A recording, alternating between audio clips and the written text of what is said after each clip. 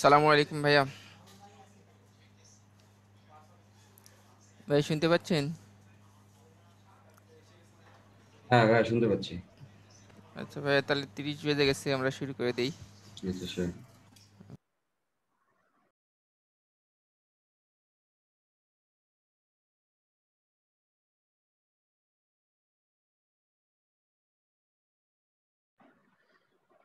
Hello everyone, আশা করি আপনারা সবাই ভালো আছেন। আপনাদের সবাইকে আমাদের এই ফিজিক্স 7 ক্লাসে স্বাগতম। তো আমি ইয়াসিন মিয়া, আর আমাদের মূল ক্লাসটি নেবেন নিয়াজ মোর্শেদ ফয়সাল ভাইয়া। ভাইয়া বুয়েট থেকে সিএসসি ডিপার্টমেন্ট থেকে গ্রাজুয়েশন কমপ্লিট করেছেন। তো আমাদের আজকের ক্লাসটি পর্যায়ভিত্তিক গতি এবং তরঙ্গ। আপনাদের সবাই অনেকদিন ধরে ক্লাস করতেছেন, সো আশা করি বেসিক নিয়মগুলো আপনাদের জানা আছে। আপনাদের টপিক রিলেটেড কোনো কোয়েশ্চেন থাকলে সেটা আপনারা কিউএনএ তে করবেন, আর এর বাইরে অন্য কোনো জিজ্ঞাসা থাকলে সেটা আপনারা চ্যাট বক্সে করবেন। ওকে, আর যেই টপিকটা পড়ানো হচ্ছে সেই টপিক রিলেটেড কোনো কোয়েশ্চেন থাকলে সেটা শুধুমাত্র কিউএনএ তে করবেন। ওকে নিয়াজ ভাই, তাহলে শুরু করি আমরা। ওকে ইয়াসিন, তো ইয়াসিন তোমাদের বেসিক ইনস্ট্রাকশন যা বলার সেটা বলে ফেলেছে। তো ওইটাই আর কি, তোমরা টপিক রিলেটেড যদি কোনো কোশ্চেন করতে চাও সেটা করবা চ্যাট বক্সে। আর যেসব বাজারের কথাবার্তা বা সার্ভিস রিলেটেড আস্কিং, ওগুলো জিজ্ঞাসা করবো গিয়ে আমাদের চ্যাট বক্সে। আমি যখন কোনো একটা অঙ্ক করে বা করতে দিয়ে তোমাদেরকে বলবো আনসারটি দাও, তখন তোমরা রেসপন্স করবা চ্যাট বক্সে। ঠিক আছে, তাহলে চলো আমরা ক্লাস শুরু করি। তো ইয়াসিন তোমাদের কোশ্চেনে আনসার দিবে। তো আর আমি তোমাদের ক্লাসটা নিব। আমার নাম নিয়াজ মোর্শেদ। তো আমরা ক্লাস শুরু করে দেই। তো আজকে ক্লাসে আমাদের টপিকটা দুইটা চ্যাপ্টার, পর্যায়বৃত্তীয় গতি ও তরঙ্গ। তাহলে চলো আমরা ক্লাসের ভিতরে চলে যাই।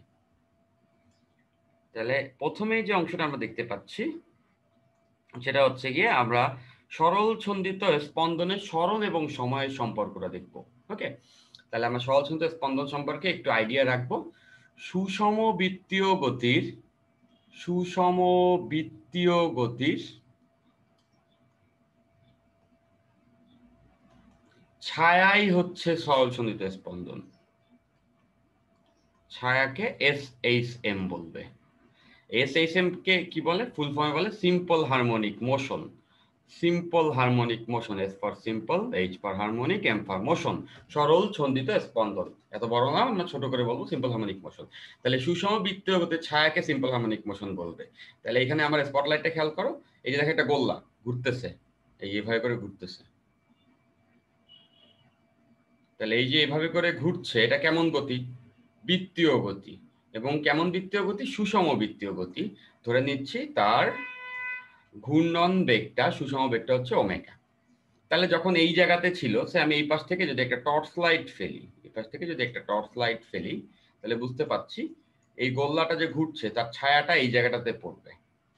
একটু পরে যখন ঘুরে এটা এখানে আসবে, তখন কিন্তু দেখো তার ছায়াটা ঠিক তার অপোজিট বিন্দুতে পড়বে। এটা পর্দা আমরা ছায়া দেখছি। তাহলে এভাবে করে একটা সময় এই গোল্লাটা যখন একদম সর্বোচ্চ পিকে আসবে, তখন আমরা দেখতে পারবো তার ছায়াটা এসে পড়বে গিয়ে এই সর্বোচ্চ এই জায়গাটাতে। এভাবে করে একটা সময় সর্বনিম্ন বিন্দুতে আসবে, তখন ছায়াটা এইখানটাতে পড়বে। ওকে, এবং আবার ছায়াটা এইখানে ঘুরে আসলে এরকম হয়ে যাবে। তাহলে একটু তাল মিলায় দেখো সবাই, যে এটা যদি এইভাবে করে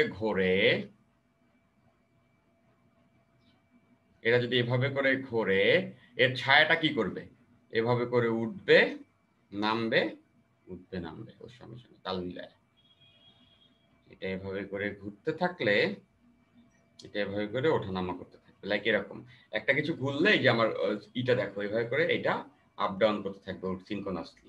এটা আমরা কোথায় দেখি? এটা আমরা দেখি সেলাই মেশিনে। সেলাই মেশিনে দেখি না আমরা হাতলটারে ঘুরাই? তোমরা নিশ্চয়ই সবাই সেলাই মেশিন দেখছো। সেলাই মেশিনে একটা হাতল থাকে, ওই হাতলটাকে আমরা ঘুরাই, আর এখানে একটা সুচ থাকে, সুচটা আপ ডাউন করতে থাকে, রাইট? হাতলটা যে ঘোরে সমকৌণিক বেগে, ওর সঙ্গে সুচটা আপ ডাউন করে, এটা ঘুরছে এটা উঠছে। তাহলে যেটা আমরা বললাম যে সুষম বৃত্তীয় গতির প্রজেকশন বা ছায়াকেই সিম্পল হারমোনিক মোশন বলে। মানে মোদ্দা কথা, এইটা যে ছায়াটা, এইটাই সিম্পল হারমোনিক মোশন। তাহলে এই সিম্পল হারমোনিক মোশন যদি এটা হয়, এটাকে আমরা সাম্যাবস্থা বলি, যেটা জিরো। আর এটা বিস্তার, এটা প্লাস এ, এটা নেগেটিভ বিস্তার, মাইনাস এ।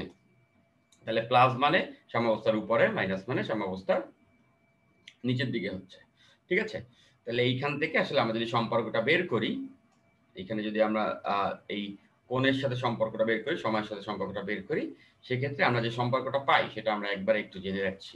সেটা হচ্ছে এরকম আসে, সবাই এটা জানি অবশ্যই, x equals a sin omega t plus del। সম্পর্কটি আসে x equals a sin omega t plus del। এটা কি? এটা হচ্ছে আমাদের বিস্তার, মানে সর্বোচ্চ কতটা উপরে ওঠে। প্লাস হলে উপরে সর্বোচ্চ বিন্দু, মাইনাস হলে নিচে সর্বোচ্চ বিন্দু। আর এই সকল দূরত্ব কোথায় কাউন্ট করছি? এই সকল এক্স, এই এক্স দ্বারা আমরা কি বুঝবো? সরণ, কণাটা কোথায় আছে। সরণ প্লাস আসা মানে উপরে, মাইনাস আসা মানে নিচে। সবসময় সাম্যাবস্থা থেকে, মানে এই বিন্দু থেকে কত উপরে বা এই বিন্দু থেকে কত নিচে আছে। আর ওমেগা, ওমেগাটা তো বুঝতে পারছি, এই ওমেগাটা হচ্ছে এই ওমেগা। এই সুষম বৃত্তীয় গতিটারই তো একটা প্রজেকশন হচ্ছে গিয়ে সিম্পল হারমোনিক মোশন, ওইটাকেই আমরা ওমেগা বলছি। এটাকে আমরা বলবো হচ্ছে কৌণিক কম্পাঙ্ক। এখানে আমরা নাম দিচ্ছি কৌণিক কম্পাঙ্ক। আর সময় তো টি দ্বারা কি বোঝাচ্ছি? এটা তো অবভিয়াস, সবাই বুঝতে পারো। সময়, টি দ্বারা আমরা বুঝছি সময়, কোন সময়ে কত সরণ হচ্ছে। আর এখানে যে ছোট্ট একটা অংশ থাকে ডেল, এই ডেলটাকে বলছি আদি দশা। এটাকে আমরা বলছি আদি দশা। আর এই পুরো যে অংশটা আছে এখানে, পুরো যে এই সাইনের সঙ্গে যে পুরো কোণটা আছে, এই লাল যে অংশটা আমরা ক্লোজ করেছি, এটাকে বলবো মোট দশা। এটা হচ্ছে মোট দশা। দশা মানে তোমরা মনে করবা কোণ, কতটা কোণ ঘুরেছে। এই যে এখানে যে কোণটা ঘুরেছে, এই কোণটাই দশা। হ্যাঁ, তাহলে আদিতে কিছু কোণ ঘোরা থাকতে পারে না। লেটস সে আমরা এখানে মোশনটা শুরু করেছি কোত্থেকে? সাম্যাবস্থা থেকে। প্রথমেই সরণ 0 ছিল। এমনও তো হতে পারতো গতিটা এখান থেকে শুরু হলো, মানে ব্যাপারটা এরকম, এইখানে সে আগের থেকে ছিল এবং সময়ে এতটুকু গেল। এখানটাতে সে আগে থেকে ছিল এবং সে হচ্ছে গিয়ে সময়ে অতটুকু পরিমাণ গেছে। তার মানে সে সময়ের সাথে কোণ ঘুরছে এই থিটাটা, এই অবস্থান থেকে বি অবস্থানে আসছে। আর আগে সে এই এতটুকু কোণ কিন্তু সে ঘুরেছিল, এটা হচ্ছে ডেল। তাহলে মোট সরণটা যখন আমরা বের করব, মোট সরণটা খেয়াল করে দেখো, মোট সরণটা যখন আমরা বের করব, মোট সরণ কিন্তু এতটুকু নিব, এক্স মোট সরছে এতটুকু। নিশ্চয়ই তোমরা একটু ভালো মতো খেয়াল করলেই বুঝে ফেলতেছো, তার ভিতরে এইটুকু অংশ কিন্তু আগের থেকে সরা ছিল এক্স নট। গতিটা শুরু হয়েছে এ থেকে, গেছে বিতে, এ থেকে বিতে গেছে, মানে হচ্ছে ওই সময়ের ভিতরে সে কিন্তু এতটুকু সরছে। আর সময় শুরু হবার আগেই সে সরেছিল যতটুকু, এইটুকুকে আমরা বলছি আদি সরণ, এই যে এই অংশটা। এবং আদি সরণটা হয়েছিল যতটুকু কোণের জন্য, সেটা কি? ডেল, আদি দশা। মানে আগে থেকে যদি কোনো একটা কোণ ঘুরে থাকে, সাম্যাবস্থার উপরে থাকলে প্লাস, সাম্যাবস্থার নিচে থাকলে মাইনাস, তাহলে বুঝতে পারছি আদিতে যে কোণটা ঘুরেছিল সেটা হচ্ছে আদি দশা। আর মোট দশা বলতে বোঝাবো আদিতে ঘুরে থাকা কোণটা আর সময়ে যতটা কোণ ঘুরছে। তাহলে মোট দশা ইকুয়ালস টু হচ্ছে থিটা প্লাস ডেল। ঠিক আছে, আর আমরা থিটা ইকুয়ালস টু কি জানি? এই যে omega equals to theta by T. তাহলে থিটা ইকুয়ালস টু হচ্ছে ওমেগা ইন্টু টি। তাহলে ওইটাই এখানে বসাইলে এই যে ওমেগা টি প্লাস ডেল, যেটা পুরো কোণটা, এই কোণটা এখানে বসছে সাইনের সঙ্গে। তাহলে সাইনের ওই কোণটা দিলে পেয়ে গেছি মানটা কত। বুঝতে পারছি? তাহলে সবাই এটা ক্লিয়ার? তাহলে খুব সিম্পল একটা জিনিস, যে সাম্যাবস্থা থেকে যদি গতি শুরু হয় তাহলে আদিতে কোনো কোণ ঘুরে নাই, এই ও অবস্থান থেকে শুরু থাকে, তখন রেলের মান 0 হবে। যদি একটু উপর থেকে শুরু হয় 30 ডিগ্রি, তাহলে প্লাস পাই বাই 6, 30 যোগ করাবো। যদি 30 ডিগ্রি নিচ থেকে শুরু হয়, মাইনাস পাই বাই 6, নিচের দিকে বিয়োগ করে দিব। এতটুকু তোমাদের সবারই বোঝা উচিত। তাহলে আমরা একটা অঙ্ক দেখতে পাচ্ছি, তো সবাই অঙ্কের স্টেটমেন্টটা পড়ে ফেলো।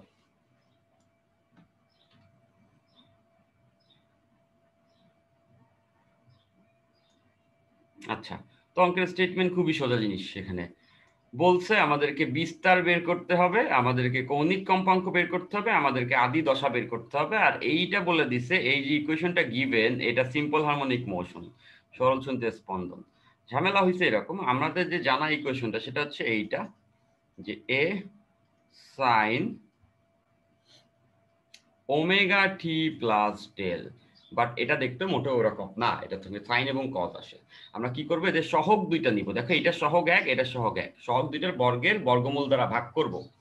তাহলে দেখো 1 square plus 1 square root over, দুইটা সহগের বর্গের বর্গমূল দ্বারা ভাগ করেছি, তাহলে কত আসে? √2। এটা দ্বারা এই ইকুয়েশনের বোথ সাইডে ভাগ করে দিব, তাহলে দেখতে এরকম আসবে। দেখো 1/√2 sin π/3t প্লাস 1/√2, দেখো এটা দ্বারা সহগদ্বয়ের বর্গের বর্গমূল দ্বারা বর্গের যোগফলের বর্গমূল দ্বারা ভাগ করছি cos π/3t। এখন এভাবে করে √2 দ্বারা যে আমি ভাগ করবো, ভাগ করলেই কি হবে? হবে না, √2 দ্বারা আবার গুণ করে দিতে হবে যাতে করে ইকুয়েশনটা আগেরটার মতোই থাকে। গুণ করে দিচ্ছি যাতে করে কেটে যায়। তাহলে এবার দেখো এটাকে একটু গুছিয়ে লিখছি। 1/√2 এখানে লিখতে পারবো sin π/3t আগে লিখছি, আর এই যে 1/√2 যেটা, এটাকে কিন্তু কি লেখা যায়? cos, সাইনের সঙ্গে cos লিখবো π/4। তোমরা সবাই জানো cos 45 এর মান হচ্ছে 1/√2, cos 45 ডিগ্রির মান হচ্ছে 1/√2। তাহলে cos লিখলাম সাইনের সঙ্গে। আবার দেখো এই cos এর এই অংশটা লিখছি, আর 1/√2 কে আবার সাইন লিখছি, সাইন 45 ডিগ্রির মান 1/√2। তাহলে ব্যাপারটা খেয়াল করে দেখো তো, এই ফর্মুলা তোমরা দেখতে পারবে না? সাইন এ কস বি, কজ এ সাইন বি, তাই না? এটা আমরা সবাই চিনি, সাইন এ কস বি, কজ এ সাইন বি। তাহলে এটা সূত্রটা কি হয় বলো তো? সবাই নিশ্চয়ই জানো, এটা সূত্রটা হচ্ছে সাইন এ প্লাস বি। তাহলে এই যে হচ্ছে সাইন, আমাদের এটা হচ্ছে π/3t আর বিটা হচ্ছে গিয়ে π/4। খেয়াল করো এখানে সাইন এ কস বি, কজ এ সাইন বি, তার মানে হচ্ছে সাইন এ প্লাস বি। তো এ হচ্ছে এইটুকু আর বি হচ্ছে এইটুকু। তাহলে দেখো এই যে সাইন এ প্লাস বি। এইবার যে ইকুয়েশনটা পেয়েছি এইটা কিন্তু বেশ আমাদের মনের মতো হয়েছে। কেন মনের মতো হয়েছে? এটা কিন্তু কম্পেয়ারেবল। কিভাবে কম্পেয়ারেবল? এই যে আমরা কম্পেয়ার করলেই বুঝতে পারবো। সেটা হচ্ছে এরকম, এই যে √2 সাইনে চলে আসছে, আর এই যে এ, এই দুটো কি হবে? একই হবে। দ্যাট মিনস বিস্তারের ভ্যালু হচ্ছে √2 ইউনিট। ঠিক তেমন করে টি এর সাথে যে সহগটা আছে, টি এর সাথে সহগটাকে আমরা কি বলি? ওমেগা, কৌণিক কম্পাঙ্ক। তাহলে ওমেগা ইকুয়ালস টু হবে π/3। ঠিক তেমন করে এই যে ডেল যেটা, সেটা হচ্ছে π/4। তাহলে এখান থেকে আমাদের যে ডেলটা আছে সেটা হচ্ছে π/4। তাহলে হয়ে গেল, এইগুলাই আমাদেরকে বের করতে বলা হয়েছে। তাহলে এখান থেকে আমরা দেখো বিস্তার, কৌণিক কম্পাঙ্ক এবং হচ্ছে আদি দশা, এই যে জিনিসগুলো বের করতে বলেছে, এত ইউনিট করে সবগুলো বের করে ফেলেছি। তাহলে এখানে আমাদের সামারি কি? আমরা এখান থেকে কি শিখলাম? আমরা শিখলাম এরকম যে কোনো একটি সিম্পল হারমোনিক মোশনের ইকুয়েশন যদি দেওয়া থাকে, যেখানে সাইন কস দুইটাই দেওয়া আছে যোগাকারে, তখন আমরা ওদের সহগ যে দুইটা থাকবে, ওই সহগ দুইটার বর্গের যোগফলের বর্গমূল দ্বারা ভাগ করে তারপরে হচ্ছে জিনিসটাকে সাইন এ কস বি এর যে সূত্রটা আছে, সাইন এ প্লাস বি এর যে সূত্র আছে, ওই সূত্র আকারে ফেলে আমাদের মতো দেখতে করে নিব, তারপরে কম্পেয়ার করে নিব। সবাই নিশ্চয়ই বুঝতে পেরেছি? হোপফুলি সবাই বুঝতে পারার কথা। এর থেকে এটাকে ভেঙে আর বলা যায় না। ওকে ওকে, তাহলে চলো আমরা একটু সামনে আগে আসি। সো তোমরা আরেকটি অঙ্ক দেখতে পাচ্ছ। তো অঙ্ক আসা মাত্র আমি চুপচাপ বসে যাব, তার মানে হচ্ছে তোমাদেরকে পড়ার টাইম দিচ্ছি, তোমরা পড়ে সুন্দর মতো আনসারটা বের করো।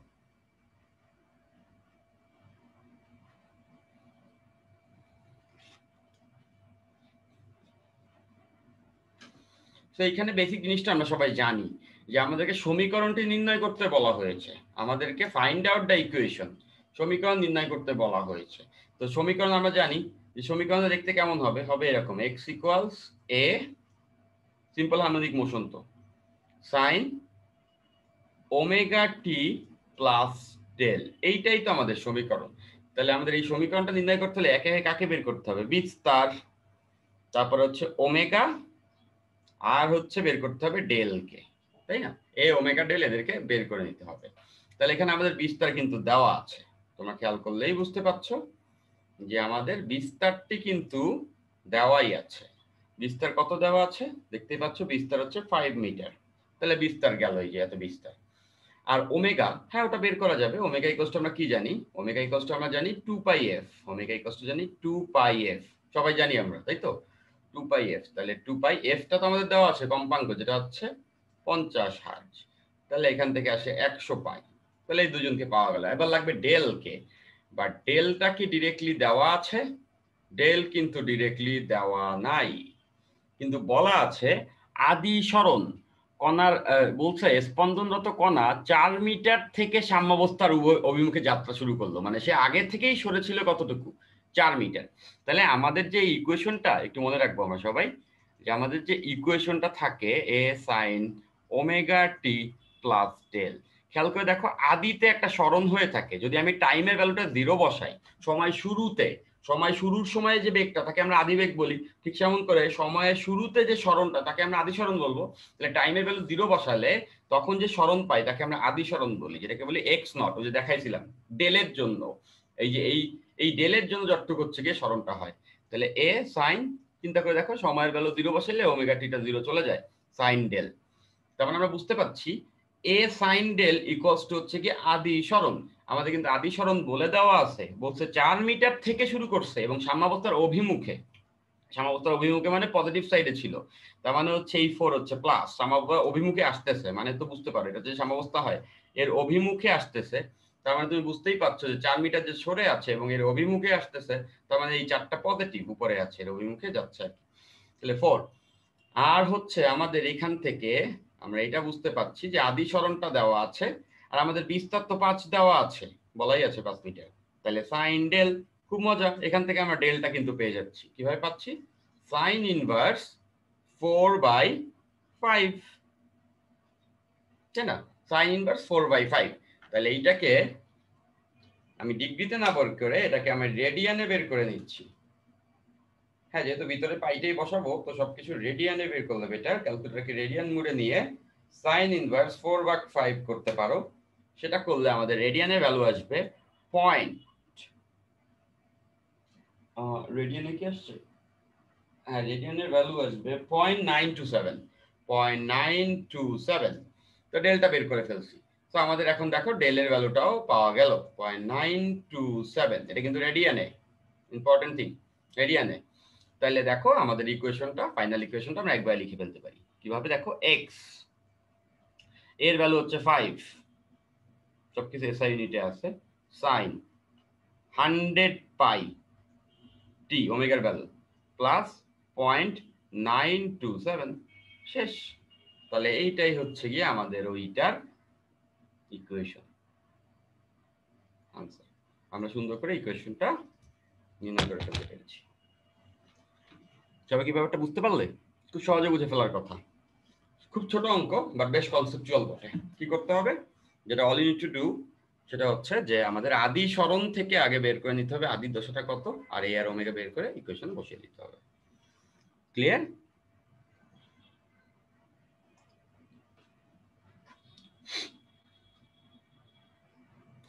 আচ্ছা, তানভীর জিজ্ঞাসা করছে এক্স এর ভ্যালু পজিটিভ 5 হলো কেন ভাইয়া? বিস্তার 5 বলেছে, তো বিস্তারের ভ্যালুটা আমি পজিটিভই বসাই, এখানে বিস্তারের যে ভ্যালুটা আছে এটা তো পজিটিভই বসাই। যদি মাইনাস আসার হয় সাইন থিটার ওই মানটা মাইনাস এসে এক্সটাকে মাইনাস করে দেয়, বুঝতে পারছি? সাইন থিটা, সাইনের কোণের মানটা ওই সাইন থিটা পুরো অংশটা এসে প্লাস মাইনাস করে, ওইটা কোন সময় কি হবে হুনোস, বাট এখানে তো এই প্লাসই হবে। নিশ্চয়ই তানভীর বুঝছো তোমার আনসারটা। রেডিয়ানে কখন নিব? আচ্ছা, রেডিয়ানে কখন নিবা? যখন তুমি রেডিয়ানে লিখতে চাইবা তখন রেডিয়ান নিবা। খেয়াল করে দেখো আমার যে ওমেগাটা বের করা আছে, ওমেগাটা বের করা আছে 100 পাই। পাই মানে কি? রেডিয়ানে পাই, কোণের মান রেডিয়ানে, দ্যাট মিন্স আমি ওমেগা বসাচ্ছি রেডিয়ানে, তাহলে ডেলটাও রেডিয়ানে বসাইতে হবে। যদি আমি এখানে লিখতাম 180 × 50, তাহলে সেটা থাকতো হচ্ছে গিয়ে এইসে, তো আমরা রেডিয়ানেই নিব, মনে রাখবো মধ্যা কথা, রেডিয়ান হচ্ছে এসআই একক অ্যাঙ্গেলের, তো আমরা রেডিয়ানেই নিব।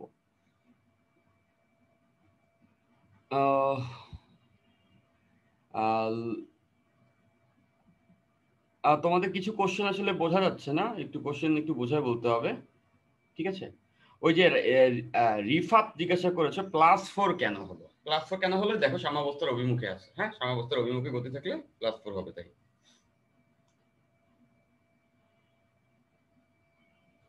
ওকে, ফাইন। তো তোমরা একটু রিলেভেন্ট কোশ্চেন করো, সেক্ষেত্রে আনসার দিতে একটু সুবিধা হয়। ওকে, দেখো একটা অঙ্ক আছে, খুব কমন একটি অঙ্ক বাট খুব পপুলার আছে, এজন্য এই অঙ্কটি এখানে আছে। প্রশ্ন ব্যাংকে পেয়ে যাবা তোমরা বিগত বছর, সো এই অঙ্কটা একটু করে ফেলতে হবে। আচ্ছা, তাহলে এই অঙ্কটা আমরা কিভাবে করছি? তো আমাদের জানা আছে যেগুলো, সেগুলো আমি একটু প্রিসাইজলি বলে নিচ্ছি। সেটা হচ্ছে আমরা জানি যে x equals a sine omega t plus del. তাহলে এটাকে ডিফারেন্সিয়েট করলে আমরা বেগ পাবো, এবং বেগের সম্পর্কটা আসে এরকম, omega root over a square minus x square. এটাকে ডিফারেন্সিয়েট করে বেগের সম্পর্ক, কণার বেগের সম্পর্ক হচ্ছে এরকম। এটাকে আবার ডিফারেন্সিয়েট করে ত্বরণের সম্পর্ক আসে, যেটা আসে মাইনাস ওমেগা স্কোয়ার এক্স। তাহলে এই তিনটা জিনিস আমরা একটু মনে রাখতে পারি। এটা তো জানি সরণ এবং সময়ের, আরেকটা হচ্ছে বেগের সম্পর্ক এটা আসে, আর হচ্ছে গিয়ে আর ত্বরণের সম্পর্ক হচ্ছে গিয়ে এ equals minus omega square x. তাহলে আমরা এইটাকে আসলে ইউজ করব এইখানে অঙ্কটাতে। ওকে, তাহলে আমাদের অঙ্কে কি বলেছে? আমাদের অঙ্কে বলেছে বিভিন্ন সময় বিভিন্ন বেগ বলেছে কণার বেগ 3 মিটার পার সেকেন্ড ও 5 মিটার পার সেকেন্ড যখন সরণ যথাক্রমে 4 মিটার ও 2 মিটার হয়। তাহলে দেখো তো এই সূত্রটা যদি আমি ইউটিলাইজ করি, তাহলে একটু খেয়াল করলেই বুঝতে পারবা বেগের মান কত। বেগের মান হচ্ছে 3 মিটার পার সেকেন্ড। ওমেগা তো আমি জানি না, বিস্তারও আমি জানি না, বা তখন সরণের মান বলে দেওয়া আছে। এটা 3 কখন? যখন সরণ 4, তাহলে এখানে 4 এর স্কয়ার। ঠিক তেমন করে ইকুয়েশনকে আবার ইউটিলাইজ করলে আবার বেগটা 5 যখন হবে, এই যে ভি যখন 5, ওমেগা তো আমি জানবো না, বিস্তারটাও বলা নাই, তখন আমাদের সরণটা বলা আছে 2 মিটার, তাহলে 2 স্কয়ার। তাহলে আমাদের কাছে ইকুয়েশন থাকলো দুইটা। আমাদের কাছে জানতে চাইছে আসলে কৌণিক কম্পাঙ্ক আর হচ্ছে বিস্তার, মানে এই ওমেগা আর এই জানতে চাইছে। তো দুইটা আননোন আছে, দুইটা ইকুয়েশন আছে, সলভ করা যাবে, তাই তো? এদেরকে ভাগ করে যদি আমরা দেই তাহলে 3/5, দেখো ভাগ করে দিচ্ছি, তাহলে ওমেগা ওমেগা পড়ে যাবে, root over a square minus 16, আর এখানে থাকবে এ স্কোয়ার মাইনাস 4। তাহলে এইখান থেকে সলভ করলে কিন্তু আমরা কাকে পেয়ে যাব বলো তো? এইখান থেকে সলভ দিলেই কিন্তু আমরা পেয়ে যাব এ কে। ঠিক আছে, তাহলে এই যে আমি কিন্তু সলভ করছি, তোমরা আমার সঙ্গে সঙ্গে সলভ করে এর মানটা বের করে বলো তো। দেখো এই যে আমি সলভ করে দিচ্ছি, ঠিক আছে? তো আমার সঙ্গে সঙ্গে তোমরাও সলভ করবা।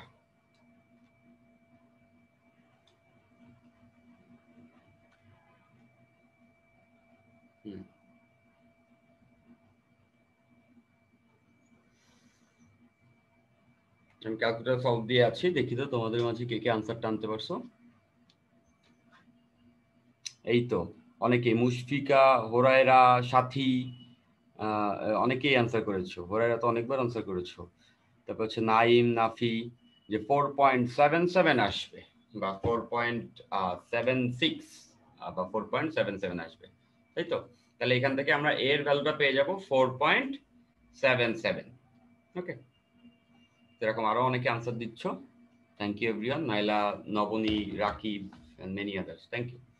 ওকে, তাহলে আমরা যদি আনসারটি পেয়ে যাই, তাহলে এই যে এর আনসার পেলাম যেটা আসলে 4.769, যেটা 4.77 হলো, এ পেয়ে গেলে একটা আনসার আমাদের হয়ে গেল। তো আমাদের আরেকটা আনসার লাগবে, সেটা কি? আরেকটা হচ্ছে কি ওমেগা বের করতে লাগবে। তাহলে কি করব? যে কোনো একটা ইকুয়েশনেই কিন্তু এই ভ্যালুটা বসাই দিলে ওমেগা পাওয়া যাবে। আমি প্রথম ইকুয়েশন থেকে ওমেগা বের করতে যাচ্ছি 3, ওমেগার ভ্যালুটা আমি জানি না, এর ভ্যালুটা আমরা অলরেডি রিগেইন করে ফেলছি, এটা 4.77, এইটা হোল স্কয়ার মাইনাস 4 স্কয়ার, এখান থেকে আমরা পেয়ে যাবো ওমেগা। তো দেখি তো কে ওমেগার ভ্যালুটা আগে দিতে পারো। এই ওমেগার ভ্যালুটা আমিও বের করছি।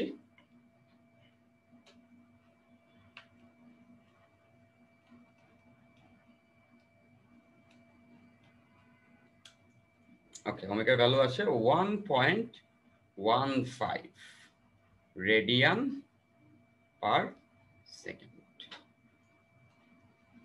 তোমাদের আনসারটা একটু দেখতে হবে এখন। এই দুইটাই আনসার, এই দুইটাই আমাদেরকে বের করতে বলা হয়েছে।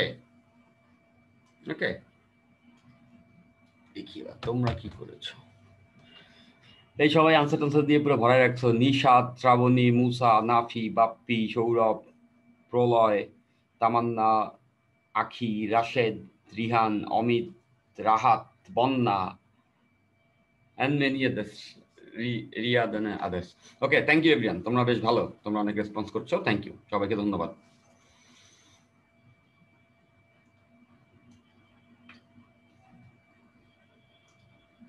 ওকে, সো একটা কোশ্চেন আছে, এটা একটু দেখো, এটা খুব সোজা একটা কোশ্চেন, এটা আনসার করতে হবে।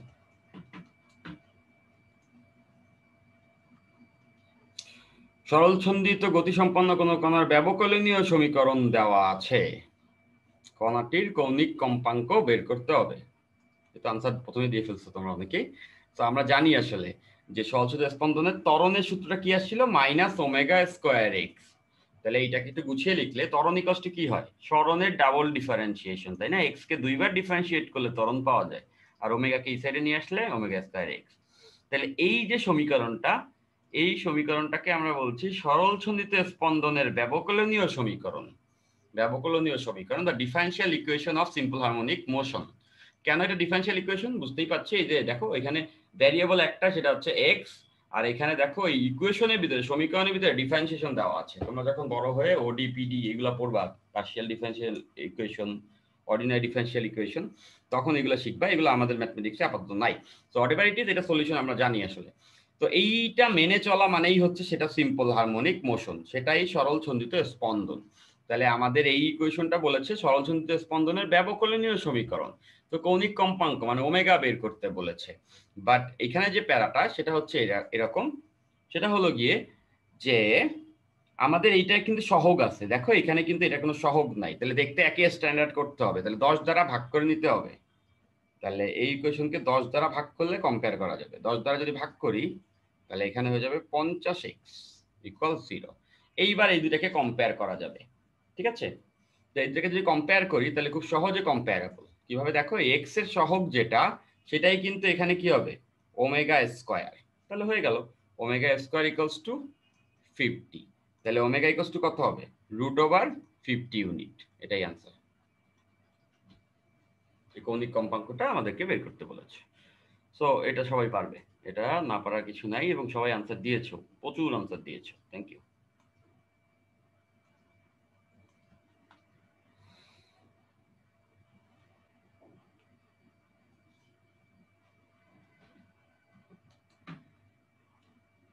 আচ্ছা, তো নাও এই যে একটা অঙ্ক আছে, এটা একটু সবাই করো তো, চিন্তা করো।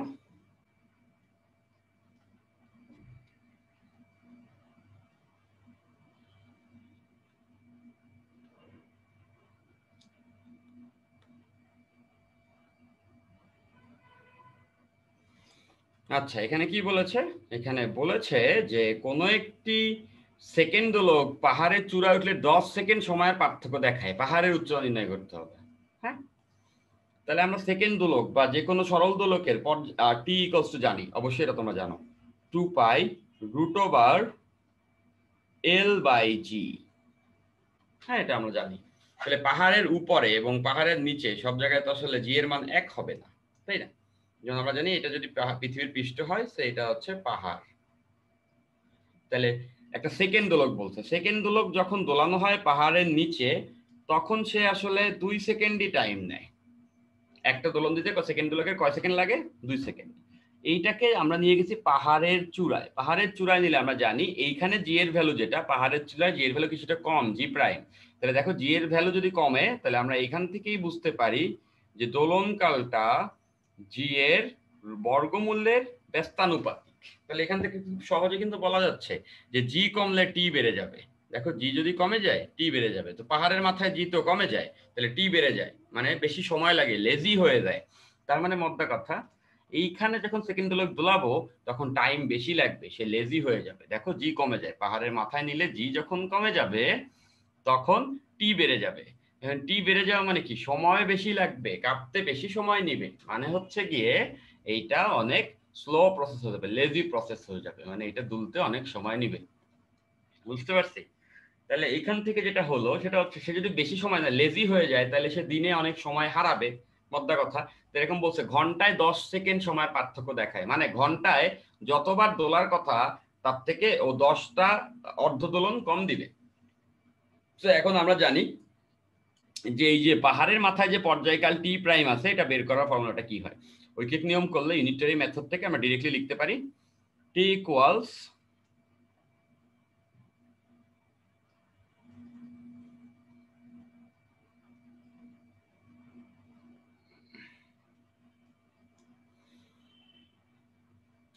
এই যে এক্সটা আছে এটা আমরা ডিরেক্টলি মনে রাখবো, এই যে এক্স এর পরিচয়টা হচ্ছে গিয়ে কত সেকেন্ড পার্থক্য দেখায়, হ্যাঁ, কত সেকেন্ড ধীরে চলে।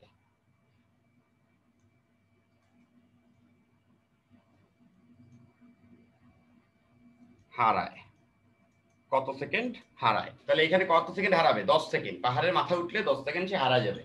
এবং যদি বলা হয় ঘন্টায়, যদি আমাদের বলা হয় ঘন্টায় 10 সেকেন্ড হারায়, ঘন্টায় 10 সেকেন্ড হারায়, তাহলে এখানে দেখো 3600 হলো। যদি বলতো দিনে, যদি এটাই বলতো দিনে, তখন সমীকরণটা এরকম হতো, ওই নিয়ম করলেই হয়ে যায়। 864 দিনে হচ্ছে এত সেকেন্ড, 86400 -x।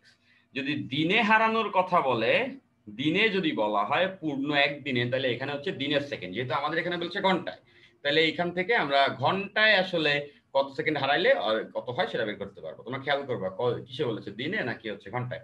তাহলে এটা মনে রাখতেই পারি আমরা। তাহলে টি প্রাইম যখন আমরা বের করছি, তখন হচ্ছে গিয়ে আমাদের এখানে বলা আছে ঘন্টায় 10 সেকেন্ড হারাইছে। আসলে পাহাড়ের মাথা উঠলে সবসময় হারাবে, যত উপরে উঠবা বা গভীরে যাবা আসলে সেকেন্ড হারায়, ঠিক আছে। আর এখানে হচ্ছে 10। তাহলে এখান থেকে আমরা টি প্রাইমটা আগে বের করে ফেলি।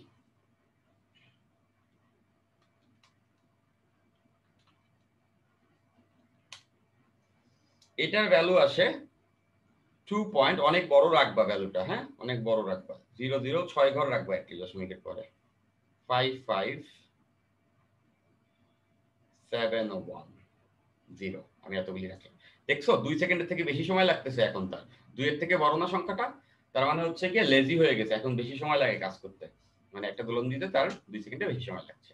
এখন আমাদের নরমাল এখানে কমন সেন্স, এখান থেকে আমরা লিখতে পারি, সেটা হচ্ছে গিয়ে এরকম। দেখো যে টি টি এর সঙ্গে জি এর সম্পর্কটা, টি প্রাইম বাই টি ইকুয়ালস আসে হচ্ছে উপরে জি, নিচে হচ্ছে জি প্রাইম। তাহলে আমরা কিন্তু এখানে ভ্যালুটা জানি, টি প্রাইমের ভ্যালুটা আমরা এই যে পেয়েছি, বের করে রাখছি। আর এই যে টি এর ভ্যালুটা কত, টি এর ভ্যালুটা হচ্ছে 2 সেকেন্ড, এটা আমাদের জানা আছে। আর এই যে টি প্রাইমের ভ্যালুটা এই যে আমরা বের করেছি।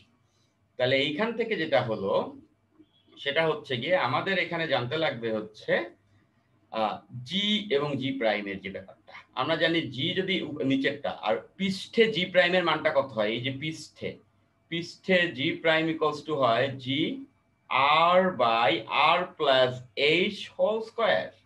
এইচটা হচ্ছে পাহাড়টার উচ্চতা। তাহলে এখানে যখন পৃষ্ঠটা বসাবো জি আর divide by R plus H whole square, তাহলে এখান থেকে এই জি আর এই জি কাটা, আর এটা উপরে উঠে এই স্কয়ার এই রুটও কেটে যাবে, ঠিক আছে। তাহলে আমরা যদি এখানে ভ্যালুটা বসায় দেই, দেখো আমি এখানে লিখে দিচ্ছি তোমাদের জন্য।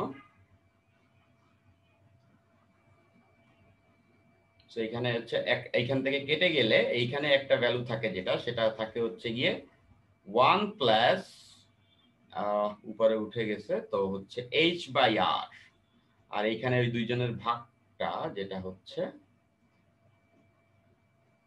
নিচে হচ্ছে 2 সেকেন্ড, আর উপরেরটা হচ্ছে 2.0055710, এটা বসালাম। তাহলে আরটা কি, পৃথিবীর ব্যাসার্ধ। তো পৃথিবীর ব্যাসার্ধ আমরা জানি সেটা হচ্ছে 6.4 দেওয়া থাকবে, যদিও কোশ্চেনে এখানে দেওয়া ছিল না। 6.4 10⁶। তাহলে এইখান থেকে ক্যালকুলেশন করলে আমরা পেয়ে যাব আমাদের অচেনা রাশিটা, যেটা হচ্ছে আমাদের এইচ এর মানটা, যে আসলে পাহাড়ের উচ্চতা কত হবে। তাহলে আমি ক্যালকুলেশন করছি, তোমরা ক্যালকুলেশন করো।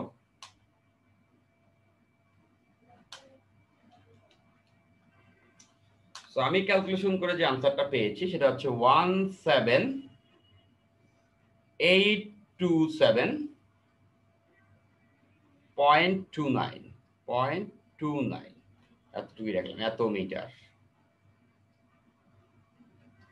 এটা আনসার। ঠিক আছে, সবাইকে বুঝতে পেরেছি। দেখি তো তোমরা কি আনসার দিয়েছো, তোমাদের সঙ্গে আমার আনসারটি ম্যাচ করেছে কিনা।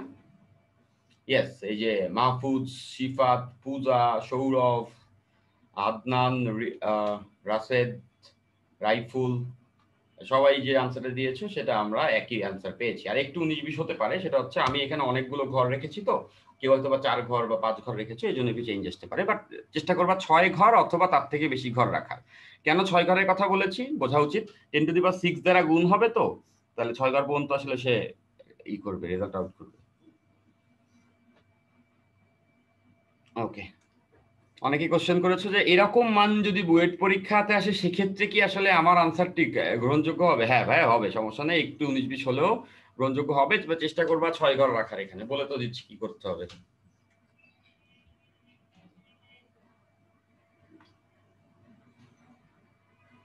তো আমরা এইখানটাতে দেখবো হচ্ছে স্প্রিং সম্পর্কে। হ্যাঁ, তো স্প্রিং সম্পর্কে বেসিক ব্যাপার স্যাপার আমরা জানি আসলে, তো ওগুলো একটু বলে নিব আর কি আমরা।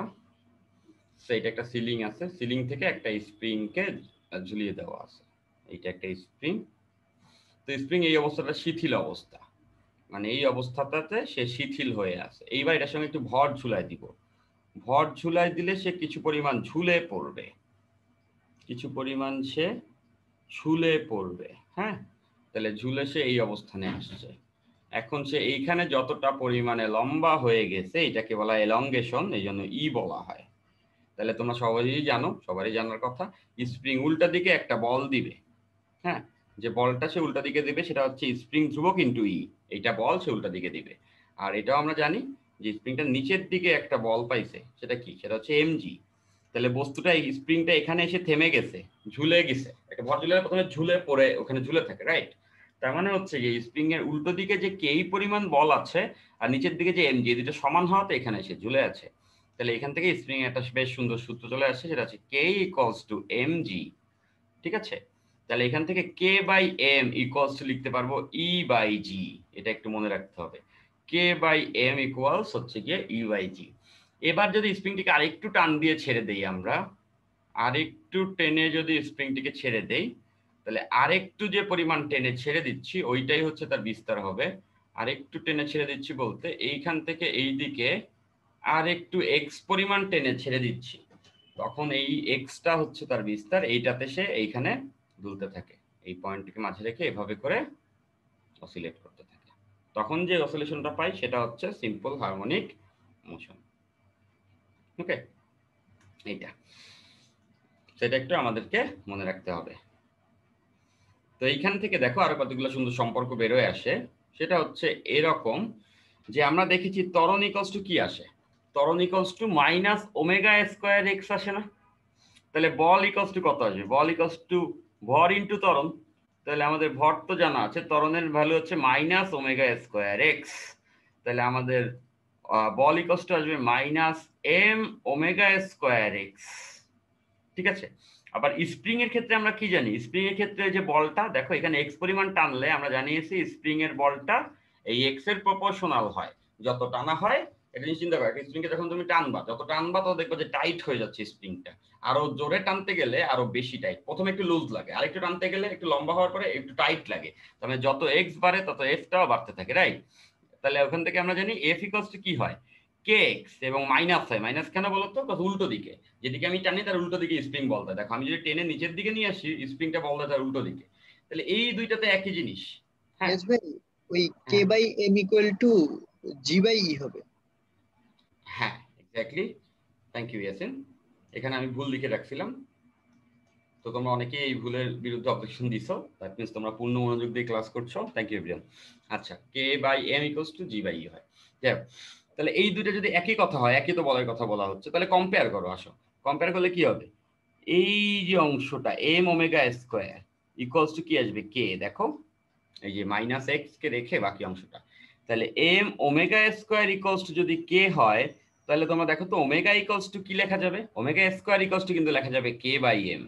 এইটা কিন্তু এই চ্যাপ্টারের সব থেকে বড় important formula, omega square equals to K by M. কেন বলছি, দেখো এইখানে কিন্তু কে বাই এম আছে, তাহলে এইটা ইকুয়ালস টু আমরা কি লিখতে পারি, এটা ইকুয়ালস টু আমরা লিখে ফেলতে পারি ওমেগা স্কয়ার। এই লাইনটা খুব খুব মনোযোগ সহকারে মনে রাখতে হবে। হ্যাঁ, এই লাইনটা দিয়ে সবকিছুই সলিউশন করা যাবে। খেয়াল করে দেখো, এবং ওমেগা স্কয়ারের বদলে আমি লিখতে পারি কে বাই এম। স্প্রিং ধ্রুবক, যে কোনো একটা স্প্রিং এর স্প্রিং ধ্রুবক আর বস্তুতে কতটুকু ভর ঝুলাইছি এটা যদি জানা থাকে, তাহলে কে বাই এম ভাগ করলেই ওমেগা পেয়ে যাব। ঠিক তেমন করে এলংগেশনটা যদি জানা থাকে, স্প্রিং ঝুলানোর পরে কতটা ঝুলে পড়ছিল সেটা যদি জানা থাকে ইটা, আর জি তো আমাদের জানাই আছে, তাইলে ওমেগা বের করা যাবে। আর ওমেগার সঙ্গে সঙ্গে আরো কাকে পাওয়া যাবে, ওমেগা পাওয়া যাবে মানে হচ্ছে টি পাওয়া যাবে, এফ পাওয়া যাবে, কারণ আমরা জানি omega equals to 2 pi by T এবং 2πf, মানে কম্পাঙ্ক এবং পর্যায়কাল ওমেগার সাথেই পাওয়া যায়। ঠিক আছে, তার মানে হচ্ছে কখনো যদি বলা হয় কম্পাঙ্ক বের করো সিম্পল হারমোনিক মেশনের, পর্যায়কাল বের করো, অথবা হচ্ছে কৌণিক কম্পাঙ্ক বা ওমেগা বের করো, সেক্ষেত্রে আমাদের কি কি জানতে লাগতে পারে? শুধুমাত্র ই জানলে চলে। কারণ দেখো জি কে ই দ্বারা ভাগ করলে ওমেগা স্কয়ার হয়। এলংগেশন মানে প্রথমে ভর ঝুলানোতে কতটা ঝুলে পড়ছে, অথবা স্প্রিং ধ্রুবক এবং ঝুলন্ত ভরটা জানা লাগে। যদি বস্তুর ভর এবং স্প্রিং ধ্রুবক জানা থাকে তাহলে ভাগ করলে ওমেগা স্কয়ার, আর যদি শুধুমাত্র এলংগেশন জানা থাকে তাহলে ই দিয়ে আমরা ওমেগা স্কয়ার বের করে ফেলতে পারবো। এই কনসেপ্টটা মনে রাখতে হবে। এই লাস্টে কোনায় যে ফর্মুলাটি আমি লিখে রাখছি এটাই হচ্ছে তোমার জন্য সবথেকে ইম্পর্টেন্ট ফর্মুলা এই চ্যাপ্টারে, কারণ ওমেগা দিয়েই আসলে এই চ্যাপ্টারে মেজরিটি অঙ্ক হয়। ঠিক আছে, হোপফুলি তোমরা সবাই এটা ধরতে পেরেছো। সো আমরা কিছু অঙ্ক দেখলে আরো বেটার আন্ডারস্ট্যান্ডিং হবে। সো আমরা অঙ্ক দেখি, চলো। এই দেখো একটা অঙ্ক আছে, সবাই স্টেটমেন্টটা রিড আউট করো। অনেক বড় একটা অঙ্ক, তাই না?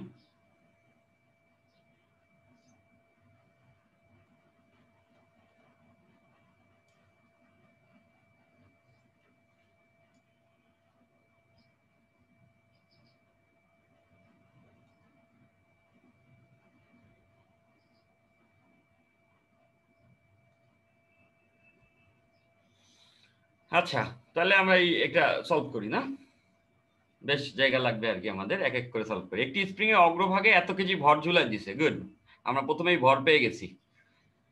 ঝুলিয়ে দিলে স্প্রিংটি এত মিটার লম্বা হয়, আরো ভালো কথা, এখান থেকে কিন্তু আমরা এলংগেশনও পেয়ে গেছি আসলে, বুঝতে পারছি।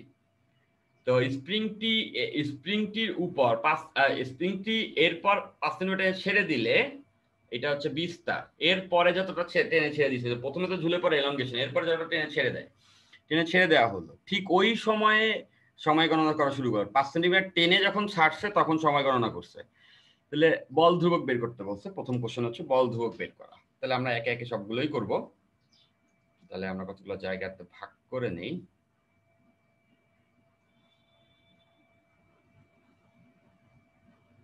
ওকে, তাহলে প্রথমটাতে কি বলেছে? বল ধ্রুবক বের করতে বলেছে। তো বল ধ্রুবক যখন তুমি বের করছো তখন তুমি খুব সহজেই করতে পারবা। সেখানে কিভাবে করতে পারবো? সেখানে দেখো, প্রথমে যখন আমি এমজি দিছি, এমজি দেওয়াতে কে ই পরিমাণ ঝুলে গেছে, তাই না? তাহলে এখান থেকে তো কে বের করা যাবে। কে ইকুয়াল টু কত হবে বলো তো? এমজি বাই ই। এটা নিশ্চয়ই বুঝতে পেরেছো। ওকে, তাহলে আমি কতটুকু ভর ঝুলাইছি? ভর ঝুলাইছি হচ্ছে 500 গ্রাম। হ্যাঁ, 500 গ্রাম মানে হচ্ছে গিয়ে 0.5 কেজি, আর জি এর ভ্যালু 9.8, আর ঝুলে পড়ছিল 0.5 মিটার, যেহেতু বলেছে এখানে 50 সেন্টিমিটার। তাহলে এইখান থেকে যদি আমি ক্যালকুলেশনটা করি, যেটা আসবে হচ্ছে 9.8 নিউটন পার মিটার। বুঝতেই তো পারছো যে এমজি দিছে, ছবিটা আমরা এখানে ছোট্ট করে একটু এঁকে একবার দেখাইনি। এমজি নিচের দিকে কাজ করছে, আমরা যেটা দেখেছিলাম এমজি, আর উপরের দিকে হচ্ছে কেই, ওই প্রথম লাইনটা কে ইকুয়ালস টু কি হবে? এমজি। তাহলে এম দেওয়া আছে আর ই দেওয়া আছে, তাহলে এখান থেকে কে পেয়ে যাবো। ওকে, তো সবাই নিশ্চয়ই এটা বুঝে নিয়েছো। তো আমরা কে এর ভ্যালুটা প্রথমে বের করে ফেললাম। এবার আসো আমরা 2 নম্বরের সলভ করি। 2 নম্বরে আমরা কি বের করব? বিতে বলেছে বিস্তার। হ্যাঁ, তো বিস্তার তো আমরা দেখেই বুঝতে পারছি, এক্সটা আর যতটুকু টেনে ছেড়ে দিয়েছে, বললাম না প্রথমে ঝুলে পড়বে এই পরিমাণ, তারপরে এক্সট্রা যতটুকু টেনে ছেড়ে দিয়ে ওটাই বিস্তার। তাহলে এখানে বিস্তারটা কত হবে বলো তো? বিস্তারটা হচ্ছে 5 সেন্টিমিটার, মিটারে নিলে 0.05 মিটার। তো হয়ে গেল আমাদের বিস্তার বের করা। ওকে,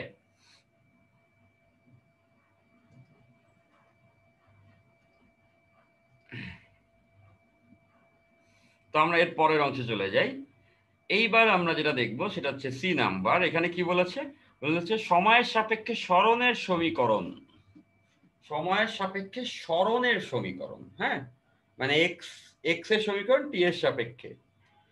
এখন আমরা জানি যে এক্স ইকুয়ালস টু, আমাদের জানা আছে যে x equals to A sine omega t plus del, তাই তো? তাহলে আমাদের লাগবে হচ্ছে এই এক্স এর সঙ্গে তো টি এর সম্পর্ক বের করছি, তাহলে এ ওমেগা এবং ডেল এর ভ্যালু লাগবে। তো এর ভ্যালু আমরা জানি, বিস্তার দেওয়া আছে, সেটা কত 0.05। ওকে, বিস্তার মিটারে যেটা দেওয়া আছে বিস্তার এ সাইন। এখন দরকার কাকে, ওমেগাকে। হ্যাঁ, তাহলে ওমেগা তো ডিরেক্টলি এখানে নাই, তাহলে ওমেগা বের করার একটা ওয়ে কিন্তু আমাদের কাছে আছে। কিরকম আছে দেখো তো, omega square equals to K by M, আমি তোমাদেরকে এটা বলে রাখছিলাম, বা জি বাই ই, যেটাই তুমি ইউজ করো। তো আমি কে বাই এম ইউজ করছি। কে এর ভ্যালু হচ্ছে 9.8, আমরা আগের অঙ্কে বের করে রাখছি। আর এম, এম কত, ওই যে 500 গ্রাম, 500 গ্রাম মানে হচ্ছে 0.5 কেজি, তাই তো। তাহলে এটা যদি আমরা করি 19.6 আসবে মোস্ট প্রবাবলি। হ্যাঁ, 19.6, এটা হচ্ছে 19.6, কিন্তু ওমেগা স্কয়ারের মান। তাহলে ওমেগার মান কত হবে, এটা রুট ওভার, যেটা হচ্ছে 4.42 রেডিয়ানে আসে। তাহলে 4.427 আর কি, 4.43 বলতে পারি। তো আমি এখানে ওমেগার ভ্যালুটা এখন বসাবো।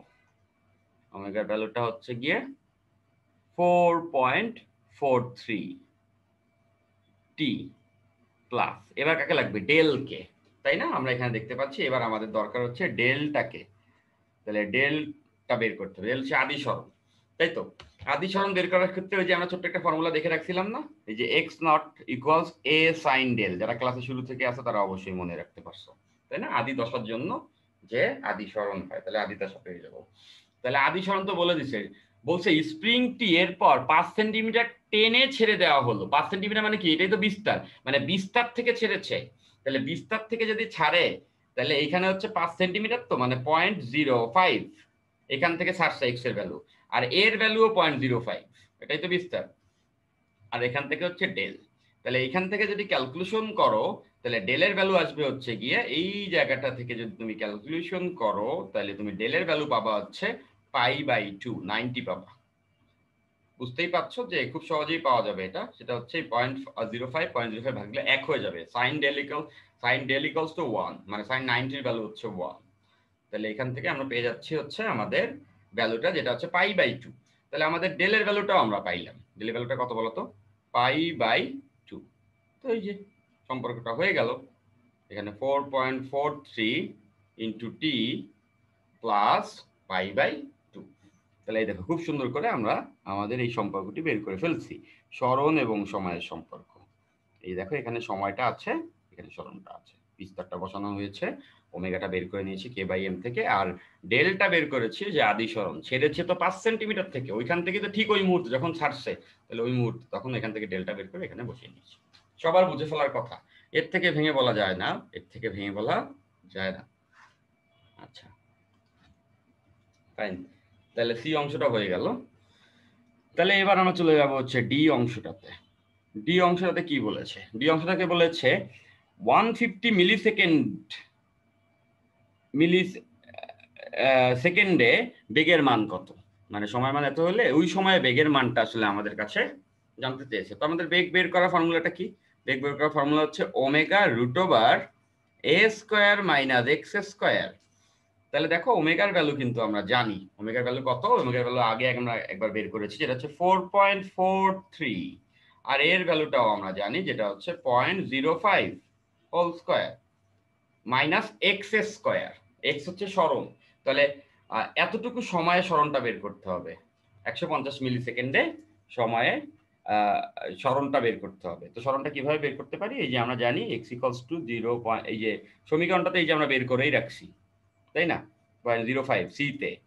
তাহলে সাইন 4.43 ইন্টু টি এর এখানে কত বসাবো, ওই যে বলেছে 150 মিলি second, 150 milli second, that's why আমি এখানে 1000 দ্বারা ভাগ করে দিচ্ছি। বুঝতেই পারছো, মিলি সেকেন্ড বলেছে ওখানে, 1000 দ্বারা ভাগ করেছি, প্লাস π/2। এখান থেকে যে এক্স এর ভ্যালুটা আসবে, সেই এক্স এর ভ্যালুটা আমরা এখানে বসায়া স্কয়ার করলে আমরা কিন্তু ভি পেয়ে যাব।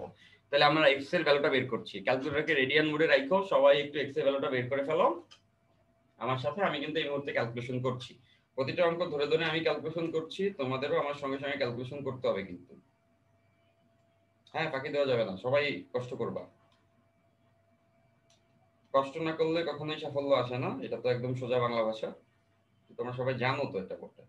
তো অনেকেই আছো যে একটু করো, যে মনে করো যে আরে আমি পারবো, ও ক্যালকুলেশন লাগবে না, এই হয়ে যাবে। এভাবে কিন্তু কিছু হবে না, হ্যাঁ, এভাবে বিপদ হবে। তো তোমাদের সবসময় বলবো, সবসময় চেষ্টা করবা গেট ইউর হ্যান্ড ডার্টি, নিজের হাত নোংরা করতে। নিজের হাত নোংরা মানে হচ্ছে নিজে কষ্ট করে ক্যালকুলেশন করতে। তাহলে এক্স এর ভ্যালুটা আমরা এটা বসাবো, যেটা আসছে 0.039, এটার হোল স্কয়ার। তাইলে আমি এখান থেকে একবারে ভি এর ভ্যালুটা পাবো। তো আমি ওখানে ওই ভ্যালুটা বসায় ভি এর ভ্যালুটা এখানে আনসার আকারে লিখছি। ওকে, সো এই ক্যালকুলেশনটা যদি আমরা করি,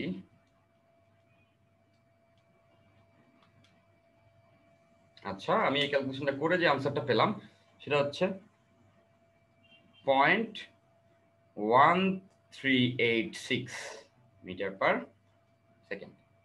তাহলে এইটা হচ্ছে বেগের মানটা। তো দেখি তো কে আছো এই আনসার দিয়েছো, কারা কারা আমার সঙ্গে আনসারটা দিয়েছো দেখা যাক। কই আনসার, কই আনসার টানসার দিচ্ছ না যে? আচ্ছা হ্যাঁ, অনেকেই এই আনসারটি আমাদেরকে দিয়েছো। হ্যাঁ, নাবিল দিলা, দেয়া দিছো, তারপরে হচ্ছে আরো অনেকেই আছে আনসারটা দিয়েছো। থ্যাংক ইউ, সবাই আনসারটাই দিচ্ছ। ওকে, তাহলে এই গেল আমাদের হচ্ছে গিয়ে 4টা অংশ। এবার বলছে সময়ের সাপেক্ষে ত্বরণের সমীকরণটি বের করতে। ঠিক আছে, তাহলে এত দূর পর্যন্ত আমরা তো সবাই মোটামুটি জেনে ফেলছি। ওকে, তাহলে সময়ের সাপেক্ষে ত্বরণের যে সমীকরণটা আছে সেটা আমরা এখানটাতে ইউজ করি, এই জায়গাটা ইউজ করি, যেটাকে আমরা বলছি যে ই নাম্বারটা। তো সময়ের সাপেক্ষে ত্বরণের সমীকরণটা বের করতে হবে। তো এটা তো সোজা আছে, সেটা হচ্ছে a equals to minus omega square x না। তাহলে এই যে ওমেগা স্কয়ার এক্স এর এখানে কি লেখা যায়, a sine omega t plus del. আমরা জানি এক্স ইকুয়ালস টু এটা। এবার ভ্যালুগুলো বসায় দিলে হয়ে যাচ্ছে। কিভাবে দেখো, এই যে a ওমেগার ভ্যালু কত, 4.43 হোল স্কয়ার, এই যে গেল। এর ভ্যালু হ্যাঁ সেটা আমরা জানি 0.05।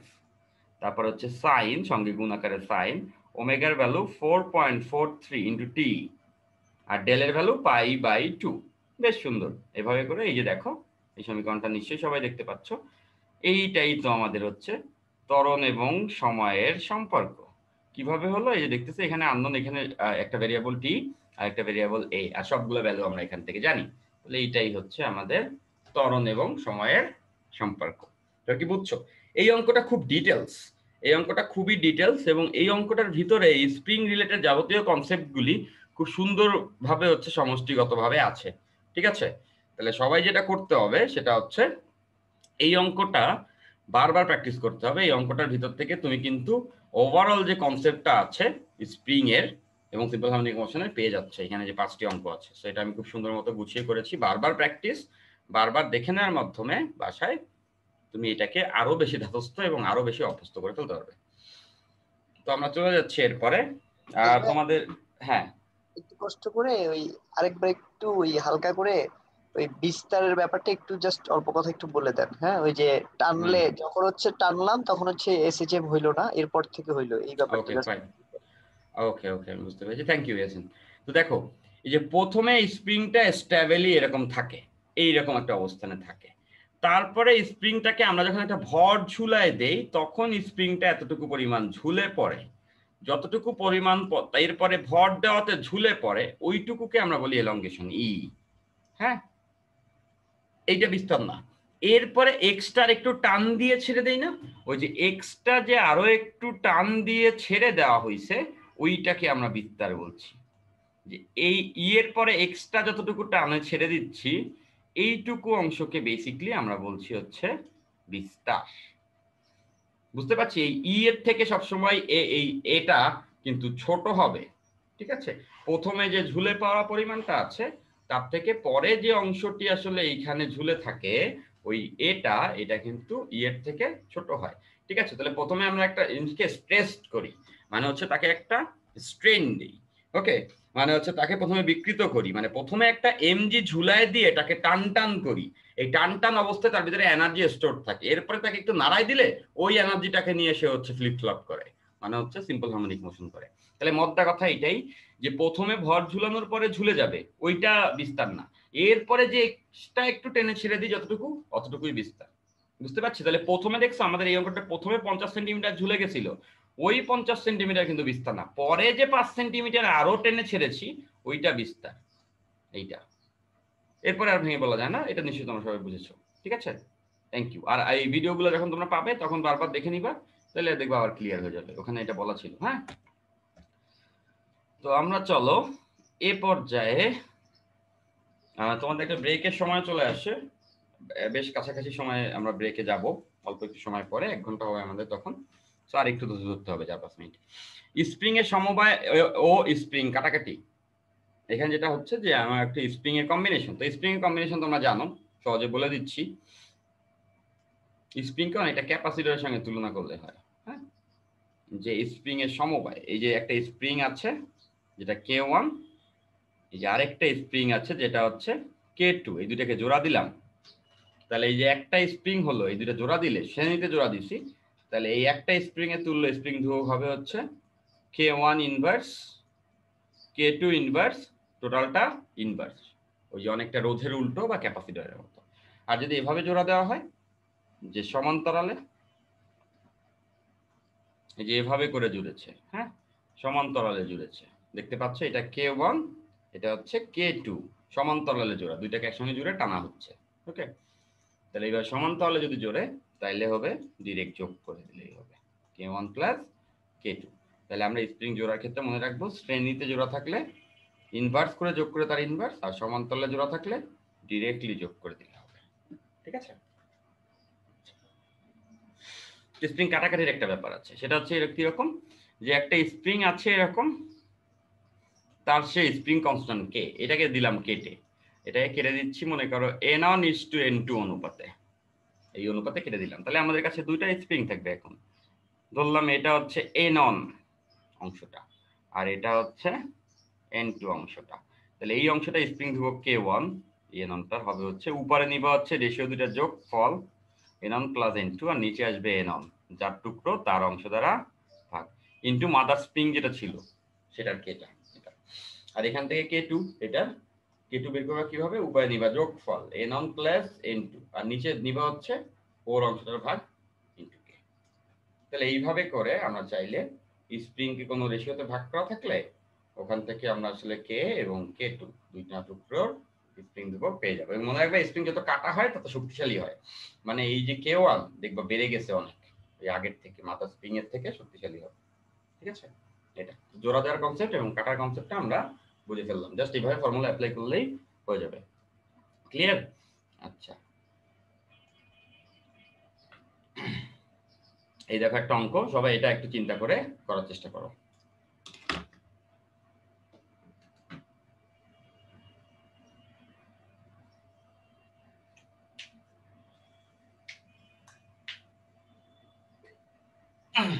কি বলেছে অঙ্কটাতে? অঙ্কতে বলেছে যে আমাদের অঙ্কটিতে বলা হয়েছে একটা স্প্রিংকে সে কাটছে, হ্যাঁ, একটা স্প্রিং আছে সেটাকে কেটে ফেলছে, কেটে হচ্ছে 2:3 রেশিও অনুপাতে কেটে দুটো ছোট টুকরো স্প্রিং পাইছে। ওই স্প্রিং এর এক প্রান্ত এই বলছে কি, স্প্রিং দুটি এক প্রান্ত দেয়ালে আবদ্ধ করে অপর প্রান্তের মাঝে 5 কেজি ভর যুক্ত করে অল্প টেনে ছেড়ে দিলে বস্তুটির কম্পাঙ্ক কত হবে? খুবই সিম্পল একটা জিনিস, সেটা হচ্ছে প্রথমে আমাদের কাছে একটা স্প্রিং আছে, আমরা স্প্রিং কাটবো, মতো কথা, যে স্প্রিং এর কে কত দেওয়া আছে, 500 নিউটন পার মিটার। এটাকে কেটে দিছে কত অনুপাতে, কেটে দিছে হচ্ছে 2:3 রেশিওতে। তাহলে চলো দুই টুকরো পেয়ে গেছি, দুই টুকরো স্প্রিং ধ্রুবক বের করি। এটা মনে করো K1, তাহলে K1 কত হবে, উপর হবে দুজনের যোগফল, আর ওর নিচে হচ্ছে ওর অংশ 2, ধরলাম ও হচ্ছে 2 অংশটা 2 ইনটু হচ্ছে 500। তাহলে এখান থেকে যদি আমরা এটা করি 5/2 ইনটু 500, যেটা আসছে হচ্ছে 1250, দেখছো বেড়ে গেছে, নিউটন পার মিটার। তাহলে এখান থেকে আমরা K1 পেলাম। ঠিক তেমন করে আরেকটা যে অংশ আসবে সে পাবে 3 ভাগ, তাকে আমরা বলছি K2। তাহলে K2 কত হবে, উপরে তো যোগফলই হবে দুইটা অনুপাতে, আর নিচে আসবে 3 তার অংশ ইনটু 500। তাহলে এখান থেকে কত আসে, 5/3 ইনটু 500, সেটা করলে আমাদের আসে হচ্ছে 833.33 নিউটন পার মিটার। ঠিক আছে, তাহলে দেখো তো K1 আর K2 কিন্তু আমরা গেইন করে ফেলেছি। K1 হচ্ছে গিয়ে ওই যে একটা ছোট টুকরো, আর K2 হচ্ছে গিয়ে আরেকটা টুকরো। এই দুইটা টুকরোর K1 K2 পেয়েছি। এদেরকে আবার জোড়ানো হয়েছে, জোড়ানো হয়ে দেয়াল থেকে ঝুলাইছে আর কি, দেয়াল বা সিলিং যেটাই বলো। ব্যাপারটা এরকম যে এই K1 K2 যে ছোট দুটো টুকরো পাইছে, ওরা এক প্রান্ত দেয়াল থেকে ঝুলাইছে, এই যে K1 এই K2 ঝুলায়ে অপর প্রান্তে হচ্ছে গিয়ে একটা ভর ঝুলানো হয়েছে। সেই ভরটা কত? সেই ভরটা হচ্ছে গিয়ে আমাদের 5 কেজি। এখন বলেছে কম্পাঙ্ক কত হবে, F বের করতে হবে। তাহলে এই দুইটা স্প্রিং মিলে কি তুল্য স্প্রিং ধ্রুবক এখানে বের করতে হবে। সো দুটো স্প্রিং মিলে তুল্য স্প্রিং ধ্রুবক কত হবে? এটা খুব সহজেই বোঝা যাচ্ছে। দুটো স্প্রিং মিলে আমরা তুল্য স্প্রিং ধ্রুবক, এটা সমান্তরালে জুড়েছি তাই না? তাহলে সমান্তরালে যদি জোড়া হয় তাহলে আমরা সবাই জানি কিন্তু যে সমান্তরালে জুড়লে দুজনের যোগফলটা হয় K1 প্লাস K2। তাহলে এই দুইটার ভ্যালু তো আমরা জানি, এই দুইটাকে আমাদের কি করতে হবে? এই দুইটাকে আমাদের যোগ করে দিতে হবে। 1250 এর সঙ্গে 833 যোগ করে দিলে আমাদের আনসারটা আসে হচ্ছে 2083.33। এত স্প্রিং ধ্রুবক আসে। তাহলে মধ্যা কথা দুজনে মিলে এই যে 2083 এই স্প্রিং ধ্রুবকটি পাবে। এবং এখানে আমাদের আরেকটি ফর্মুলা জানা আছে। ফর্মুলাটা কি বলতো? Formula is omega square equals to K by M. তাহলে আমাদের টোটাল স্প্রিংটার কে জানা, যেটা হচ্ছে 2083.83, আর এম কত ঝুলাইছি? 5 কেজি। এখান থেকে আমরা কিন্তু ওমেগা পেয়ে যাব। তাহলে আমি ওমেগার ভ্যালুটা বের করে নিচ্ছি। আমাদের ওমেগার ভ্যালুটি আসবে হচ্ছে 20.41। হ্যাঁ, ওমেগার ভ্যালু। তো ওমেগার ভ্যালু আসলে তো হয়ে গেল, কারণ ওমেগা ইকুয়ালস টু আমরা কত জানি? 2 পাই এফ। তাহলে এখান থেকে এফ পাওয়া যাবে যদি এটাকে 2 পাই দ্বারা ভাগ করি। সেটা করলে আসে 3.248 হার্টজ। সিম্পল। তো এইটাই হচ্ছে আমাদের আনসার। ঠিক আছে, ক্লিয়ার? এর থেকে ভেঙে আর কি বা বলবো, আই ডোন্ট নো। তো তোমাদের একটু স্পিড আপ হতে হবে। হ্যাঁ, তোমাদের নিজেদেরকেও শানিত করতে হবে। তো তোমরা আসলে আগায় যাচ্ছ অ্যাডমিশনের দিকে, খুব কাছাকাছি চলে আসতেছে তাই না? তাহলে এই পর্যায়ে এসে তো তোমাকে আসলে নিজেকে শানিত করতে হবে।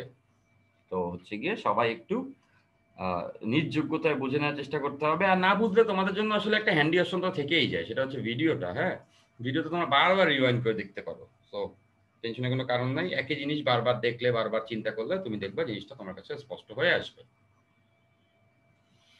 এই দেখো আরেকটি অঙ্ক আছে। আমরা এই চ্যাপ্টারের একদম লাস্টে চলে আসছি। আমাদের 1 আওয়ার 2 মিনিট হয়েছে ক্লাসে। তো আমরা এখন একটু পরে একটা ব্রেকে যাব এই অঙ্কটার পরে। তো অঙ্কটা সবাই রিড আউট করে ফেলো।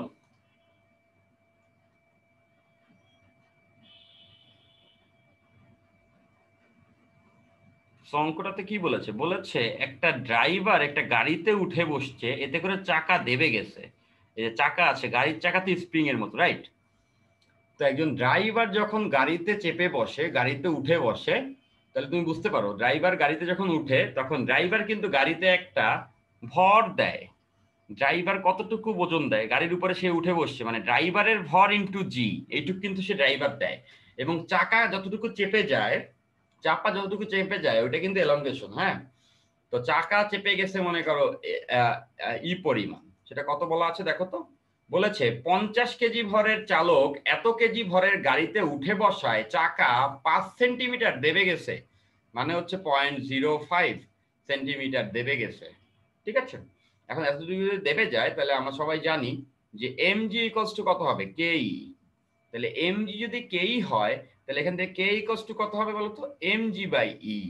তাহলে এমটাকে মোদ্দা কথা এই 5 সেন্টিমিটার দেবে গেছে কিন্তু শুধুমাত্র ড্রাইভার ওঠাতে। পয়েন্ট সবাই কেয়ারফুলি খেয়াল করো। 5 সেন্টিমিটার যে দেবে গেছে এটা তো ড্রাইভার ওঠাতে। গাড়ির জন্য যা দাবা তা আগে থেকে দাবা আছে, ড্রাইভার উঠে বসাতে কিন্তু 5 সেন্টিমিটার দেবেছে। খেয়াল করে দেখো, 50 কেজি ভরের চালক 950 কেজি ভরের গাড়িতে উঠে বসায়, এর চাকা 5 সেন্টিমিটার দেবে গেল। তাহলে এই 5 সেন্টিমিটার দাবছে কখন? যখন ও উঠছে। তার মানে এটা ওর ভরের জন্য, নট দ্যাট 1000। তাহলে এখানে কত হবে? 50 ইন্টু 9.8 পয়েন্ট। হ্যাঁ, এটা মাথায় রাখতে হবে। তাহলে 50 ইন্টু 9.8 আর দেবে গেছে হচ্ছে 0.05। তাহলে এইখান থেকে আমরা পেয়ে যাব কে এর ভ্যালুটা। চাকাটা যে স্প্রিং, সেটা স্প্রিং কনস্ট্যান্ট কত? চাকাটা নিজে তো আসলে একটা স্প্রিং এর মতোই কাজ করে, রাইট? ওই যে মনোশক সাসপেনশন, যারা বাইক চালাও তারা জানো, তাই না, যে একটা চাকার সঙ্গে একটা স্প্রিং থাকে, তাই না, একটা স্প্রিং থাকলে সেটাকে বলা হয় মনোশক। ওকে, সো এটা করলে এত নিউটন পার মিটার। তাহলে আমরা পেয়ে গেলাম যে চাকাটার স্প্রিং কনস্ট্যান্ট কত। হ্যাঁ, এইবার হয়েছে কি, চালক গাড়ি হতে বের হয়ে এলে গাড়ির কম্পাঙ্ক কত হবে। চালক উঠে বসছিল, ভালো কথা, চেপে গেছে, এইবার ও বের হয়ে আসছে। এই বের হয়ে আসাটা হচ্ছে ওই জিনিসের সঙ্গে তুলনা করো, প্রথমে ভর ঝুলাইছি, চেপে গেছে, টান টান হয়ে গেছে, এরপর আরেকটু এক্সট্রা টান দিয়ে ছেড়ে দাও না। যখন ড্রাইভার বের হয়ে আসে তখন দেখো এই যে গাড়ি, ড্রাইভার বসলো, চেপে গেছে, এখন কিন্তু কাঁপছে না। ও যখন হঠাৎ করে বের হয়ে আসবে তখনই তুমি দেখবা যে গাড়িটা কাঁপতে থাকবে। ঠিক আছে, তাহলে ও যখন বের হয়ে আসে, ড্রাইভার যখন এখান থেকে আবার বের হয়ে আসে, তখন এইটা তো কনস্ট্যান্ট, চাকার কে তো আর চেঞ্জ হয়নি, বাট ও বের হয়ে আসলে এবার কিন্তু গাড়িটা অসিলেট করতে থাকবে। এখন গাড়িটা যখন অসিলেট করবে তখন আমাদের জানা আছে omega square equals to K by M. এইবার খেয়াল করে দেখো, এইটাকে সিম্পলি এভাবে চিন্তা করবা যে একটা স্প্রিং আছে, স্প্রিং কনস্ট্যান্ট কে, এর সঙ্গে কতটুকু ভর এখন জোড়া আছে, সেটা হচ্ছে এইটা। তাহলে দেখো তো, এখন তো ড্রাইভার বের হয়ে আসছে, কে তো আছে হচ্ছে 9800 এম, এখন এমটা কত আছে। ড্রাইভার বের হয়ে আসলে শুধুমাত্র চাকার সঙ্গে গাড়িটা যুক্ত আছে না, এই যে চাকা মনে করো স্প্রিং, তার সঙ্গে গাড়ি যুক্ত, গাড়ির ভর হচ্ছে 950 কেজি। তাহলে এখান থেকে আমরা ওমেগা স্কয়ারের ভ্যালুটা পেয়ে যাব, শুধু গাড়ির ভর, কাজ ড্রাইভার তো এবার বেরোয় আসছে, এবার যখন কাঁপছে কম্পনরত অবস্থায়, এখান থেকে ওমেগার ভ্যালুটি আসবে হচ্ছে গিয়ে ওমেগা স্কয়ারের ভ্যালু 10.31। তাহলে এটা যদি ওমেগা স্কয়ারের ভ্যালু হয়, তাহলে আমরা এখান থেকে ওমেগার ভ্যালুটাও বের করে নিয়ে আসতে পারি। তাহলে ওমেগার ভ্যালুটা কত আসে, এইটার রুট ওভার করতে হবে। হ্যাঁ, তো এটার রুট ওভার যদি আমরা করি সেটা আসে 3.21।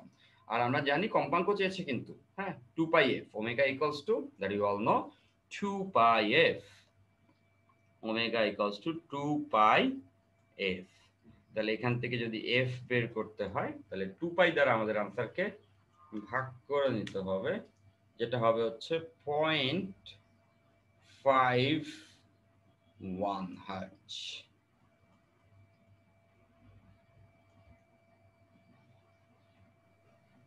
তো তোমাদের মনের একটা ইচ্ছা পূরণ হলো না, সেটা হচ্ছে যে প্রথমেই 950 আর 50 দেখলেই মনে হয় যোগ করে আগে 1000 বানাই, তারপরে তো অঙ্ক শুরু হবে। তো এখানে এটা করতে হবে না কখনো।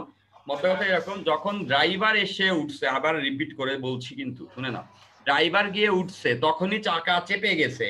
এই যে 0.05, সরি এটা তো মিটার, এখানে তো মিটার, তো 5 সেন্টিমিটার যখন দেবে গেছে বা 0.05 মিটার যখন দেবেছে, তখন ড্রাইভার ওঠার কারণে দেবেছে, গাড়ির জন্য না, গাড়ির জন্য যত আবার তা এমনিতে দেবেছিল। তাহলে এমজি ইকুয়ালস টু কে ই, এই এমজিটা ড্রাইভারের ভর 50 ইন্টু জি কে ইন্টু 0.05, এখান থেকে কে পেয়ে গেলাম।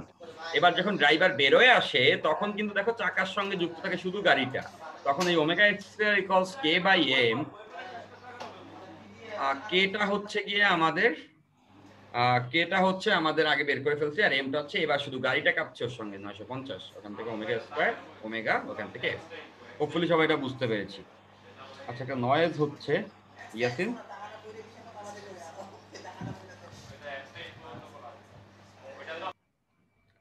ওকে, যাক, নয়েজ রিডাকশন হলো আমাদের। তাহলে আমরা কিছু গ্রাফস দেখব এবং তরঙ্গ চ্যাপ্টারটাতে যাব। তো এই অংশটাতে আমরা আসলে তোমাদের একটা ব্রেক দিতে পারি, 1 ঘন্টা হয়ে গেছে, আমাদের কাছে এনাফ টাইম আছে পুরো চ্যাপ্টারটি আমাদের ক্লাসে 2 ঘন্টা অ্যারাউন্ড টাইমে শেষ করে ফেলার জন্য। So you deserve a break, you deserve a break, so it's a break for you. একটা ব্রেক দিচ্ছি আমরা। সো এই মুহূর্তে আমার ঘড়িতে বাজে হচ্ছে 11টা 38। তো তোমাদের ব্রেকটা হচ্ছে 11টা 45 পর্যন্ত। বেশ বড় সড়ো ব্রেক, তাই না, 7 মিনিটের ব্রেক।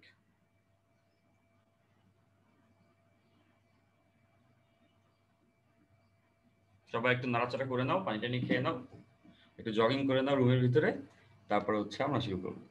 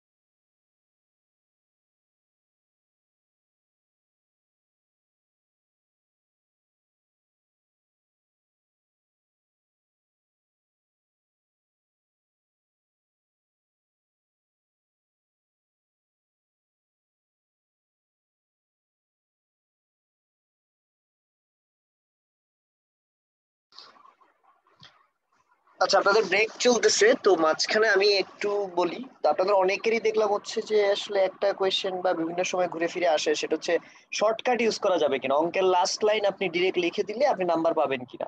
কারণ কথা হচ্ছে আপনার কাছে যখন আপনি পড়তে বসেন বা যখন আপনাকে একটা ম্যাথ করাই, তখন কিন্তু আপনার কাছে মনে হয় যে এই অঙ্কটার শেষ লাইনটা খুব সুন্দর, একটা ছোট্টখাট্ট লাইন, এটা তো মুখস্থ করে লিখে দেওয়াই যায়।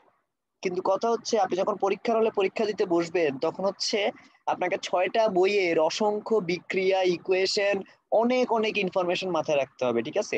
এত সব ইনফরমেশনের মাঝখানে আপনার এই একটা অঙ্কের জন্য একটা শর্টকাট, এটা কখনো মনে থাকবে না। এটাই কিন্তু মনে রাখবেন, ঠিক আছে?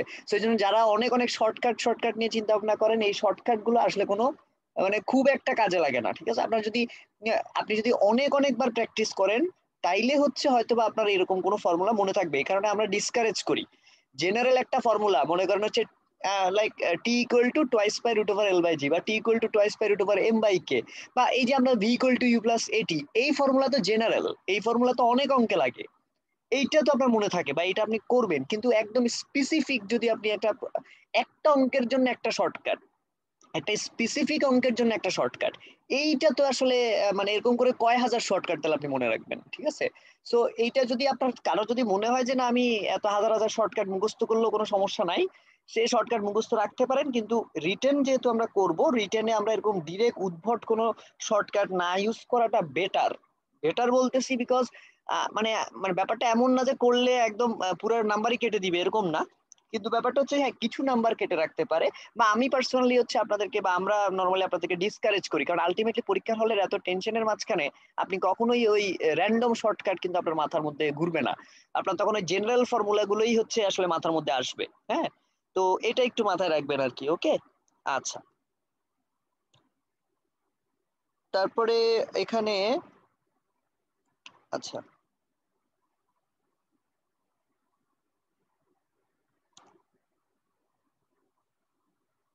আর কিভাবে পড়াশোনা করবেন সেটা আসলে সবসময় আসলে বলি, তো তাও অনেকে জানতে চাচ্ছেন।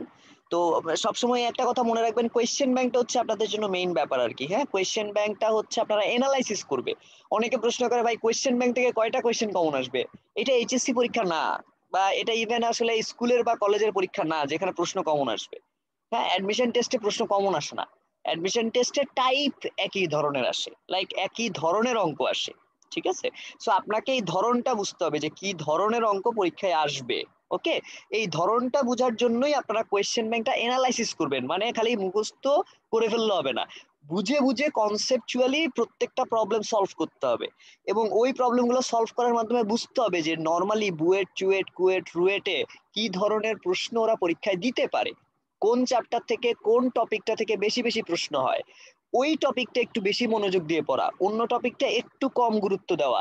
এই আপেক্ষিক এইভাবে হচ্ছে আপনাকে মোটামুটি হচ্ছে আগাতে হবে, ঠিক আছে?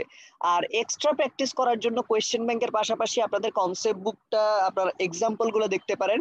আর কনসেপ্ট বুকের এক্সাম্পলও যদি আপনার পড়া হয়ে যায়, তারপর গিয়ে আপনি প্র্যাকটিস করতে পারেন, ঠিক আছে? ইটস অল অ্যাবাউট ইউ, আপনি কতটুকু পড়াশোনা করতেছেন। অনেকে কোয়েশ্চেন করে যে এটা এনাফ কিনা, ওইটা এনাফ কিনা, স্লাইড এনাফ কিনা, বই এনাফ কিনা, কোয়েশ্চেন ব্যাংক এনাফ কিনা। অ্যাডমিশন টেস্টে এনাফ বলে কিছু নাই, এটা একটা কম্পিটিটিভ এক্সাম। হ্যাঁ, এর মানে হচ্ছে যার চেয়ে যে যত ভালো পারবে সে চান্স পাবে, সোজা সহজ হিসাব। এখানে এমন কোনো ব্যাপার নাই যে 80 পাইলে চান্স বা 80 পাইলে এ প্লাস, এরকম কিছু না কিন্তু।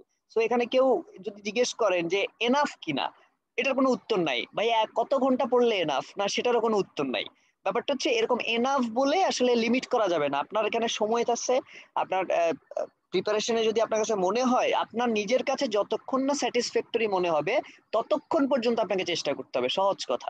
ঠিক আছে, আপনার যতক্ষণ না মনে হচ্ছে নিজের কাছে যে না আমি স্যাটিসফাইড, আমি পড়াশোনা করে আমি বুঝতে পারতেছি যে না আমাকে হবে বা আমি পারবো, ততক্ষণ পর্যন্ত পড়াশোনা করতে হবে, ততক্ষণ পর্যন্ত মানে পড়তে হবে। এটাই হচ্ছে মাথায় রাখবেন। ওকে, সো অনেক কথা বলে ফেললাম ভাইয়া, ক্লাস শুরু করে দিই আমরা। হ্যাঁ, ওকে, থ্যাংক ইউ ইয়াসিন। তাহলে আমরা হচ্ছে এই পর্যায়ে কিছু গ্রাফস দেখতে যাচ্ছি আর কি। হ্যাঁ, তো আমরা হচ্ছে আগে ত্বরণ এবং হচ্ছে গিয়ে সরণের গ্রাফ দেখবো, এক এক করে প্রত্যেকটা গ্রাফই আমরা এখানে প্লট করব। তো ত্বরণ এবং সরণের গ্রাফটি আমরা একটু আগে দেখে নিচ্ছি। সেটা হচ্ছে ত্বরণ এবং সরণের সম্পর্কটা কি আমরা দেখেছি, a = -ω²x। তাহলে এটা y, এটাকে যদি m বলি, y = mx। মূলই কিন্তু সরল লেখা। এবং আরো বুঝতে পাচ্ছি এই mটা কি হবে, mটা হচ্ছে -ω², মানে বোঝা যাচ্ছে ঢালটি ঋণাত্মক। তাহলে ঋণাত্মক ঢাল হলে খুব সিম্পল, আমাদের সবারই বোঝার কথা, এরকম হবে, মূলবিন্দুগামী বটে বাট স্থূলকোণ তৈরি করবে এক্স এর সাথে, যেহেতু ঢাল ঋণাত্মক হলে এক্স এর সঙ্গে স্থূলকোণ তৈরি করে। তাহলে এইখানে হচ্ছে কি আমাদের ত্বরণ, এখানে হচ্ছে আমাদের সরণ। তাহলে যখন ত্বরণ এই যে দেখতে পাচ্ছ আমাদের সরণটা হবে মাইনাস এ, যখন হয় তখন এখানে মাইনাস এ বসালে ত্বরণটা হয় হচ্ছে গিয়ে ওমেগা স্কয়ার এ। ঠিক তেমন করে এই পয়েন্টে খেয়াল করো সর্বোচ্চ সরণ যেটা, সেটা হচ্ছে প্লাস এ বসালে ত্বরণের ভ্যালুটা আসে হচ্ছে আমাদের মাইনাস ওমেগা স্কয়ার এ। ঠিক আছে, তাহলে এটাই গ্রাফ, মূলবিন্দুগামী সরলরেখা। খুব দ্রুত বুঝে নিবা সবাই, আর ভিডিওতে আবার বারবার দেখতে পারবা। তাহলে আমরা বুঝে গেলাম ত্বরণ এবং সরণের গ্রাফটি এরকম একটি সরলরেখা হবে। ওকে, তাহলে এই পর্যায়ে আমরা চলে যাচ্ছি হচ্ছে গিয়ে বেগ এবং সরণের গ্রাফ। বেগ এবং সরণের গ্রাফ 2 নাম্বারটা, বেগ এবং সরণ। তো বেগ এবং সরণের সম্পর্কটা একটু দেখি। a square omega square x, এটাকে যদি আমি বোথ সাইড বর্গ করে দিই তাহলে যেটা আসে হচ্ছে ভি স্কয়ার ওমেগা স্কয়ার এ square minus omega square x square, বর্গ করে গুণ করে দিছি। এটাকে এক পাশে সব ভি এবং এক্স কে এক সাইডে এনে ওমেগা স্কয়ার এ দ্বারা ভাগ করলে এরকম আসে, V square by omega A whole square plus x square by A square equals 1। এরকম সাজায় লেখা যায়, এটাকে খুব সহজেই সাজায় লেখা যায়, তোমরা চাইলেই পারবা। সেটা কি করতে হবে, সেটা হচ্ছে গিয়ে মাইনাস ওমেগা স্কয়ার এ স্কয়ার কে এক সাইডে এনে ওমেগা স্কয়ার এ স্কয়ার দ্বারা ভাগ করে দেব ইকুয়েশন দুই সাইডে, তাহলে এরকম আসে। তাহলে দেখো এটা একটা পরাবৃত্তের equation, cos v equals to y R x equals to x। তাহলে দেখো এই যে y স্কয়ার ইকুয়ালস, পরাবৃত্ত না sorry উপবৃত্তের equation, omega a whole square plus x square a square equals 1। তাহলে এটা একটা উপবৃত্তের ইকুয়েশন হচ্ছে। তাহলে এইটাকে আমরা কি বলতে পারবো, b ইকুয়ালস টু লিখতে পারবো omega a, R a equals to লিখতে পারবো a, এই যে দেখো, তাই না? তাহলে এইরকম যদি হয়, এখন যদি ওমেগার ভ্যালু 1 এর থেকে বেশি হয়, ওমেগা গ্রেটার দ্যান 1, ওমেগা 1 এর থেকে বড় হলে দেখতে পাচ্ছ b এর ভ্যালু a এর থেকে বেশি, কারণ এখানে a আর এখানে হচ্ছে ওমেগা a, 1 এর বেশি হলে b বড়।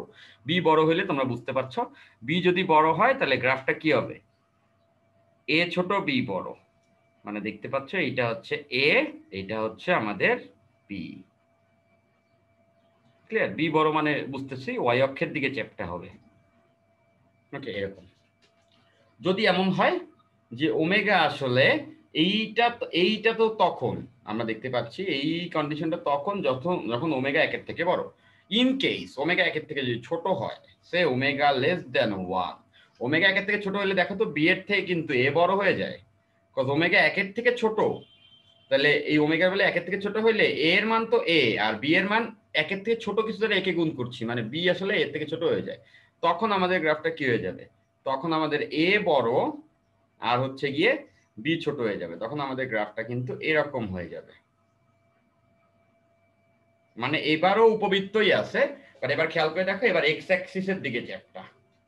তো উপরের অংশ কেন লিখছি, কজ ভি এর মানটা আমরা সবসময় কি পজিটিভ রাখছি আর কি, হ্যাঁ পজিটিভ সাইকেলে যাবো। নিচেও আমরা চাইলে নিতে পারি, সেটা হয় না, কারণ হচ্ছে গিয়ে নিচে কেন দিচ্ছি না, কজ ভি এর অভিমুখ চেঞ্জ হয়, বাট মান তো নেগেটিভ হয় না কখনো ভি এর।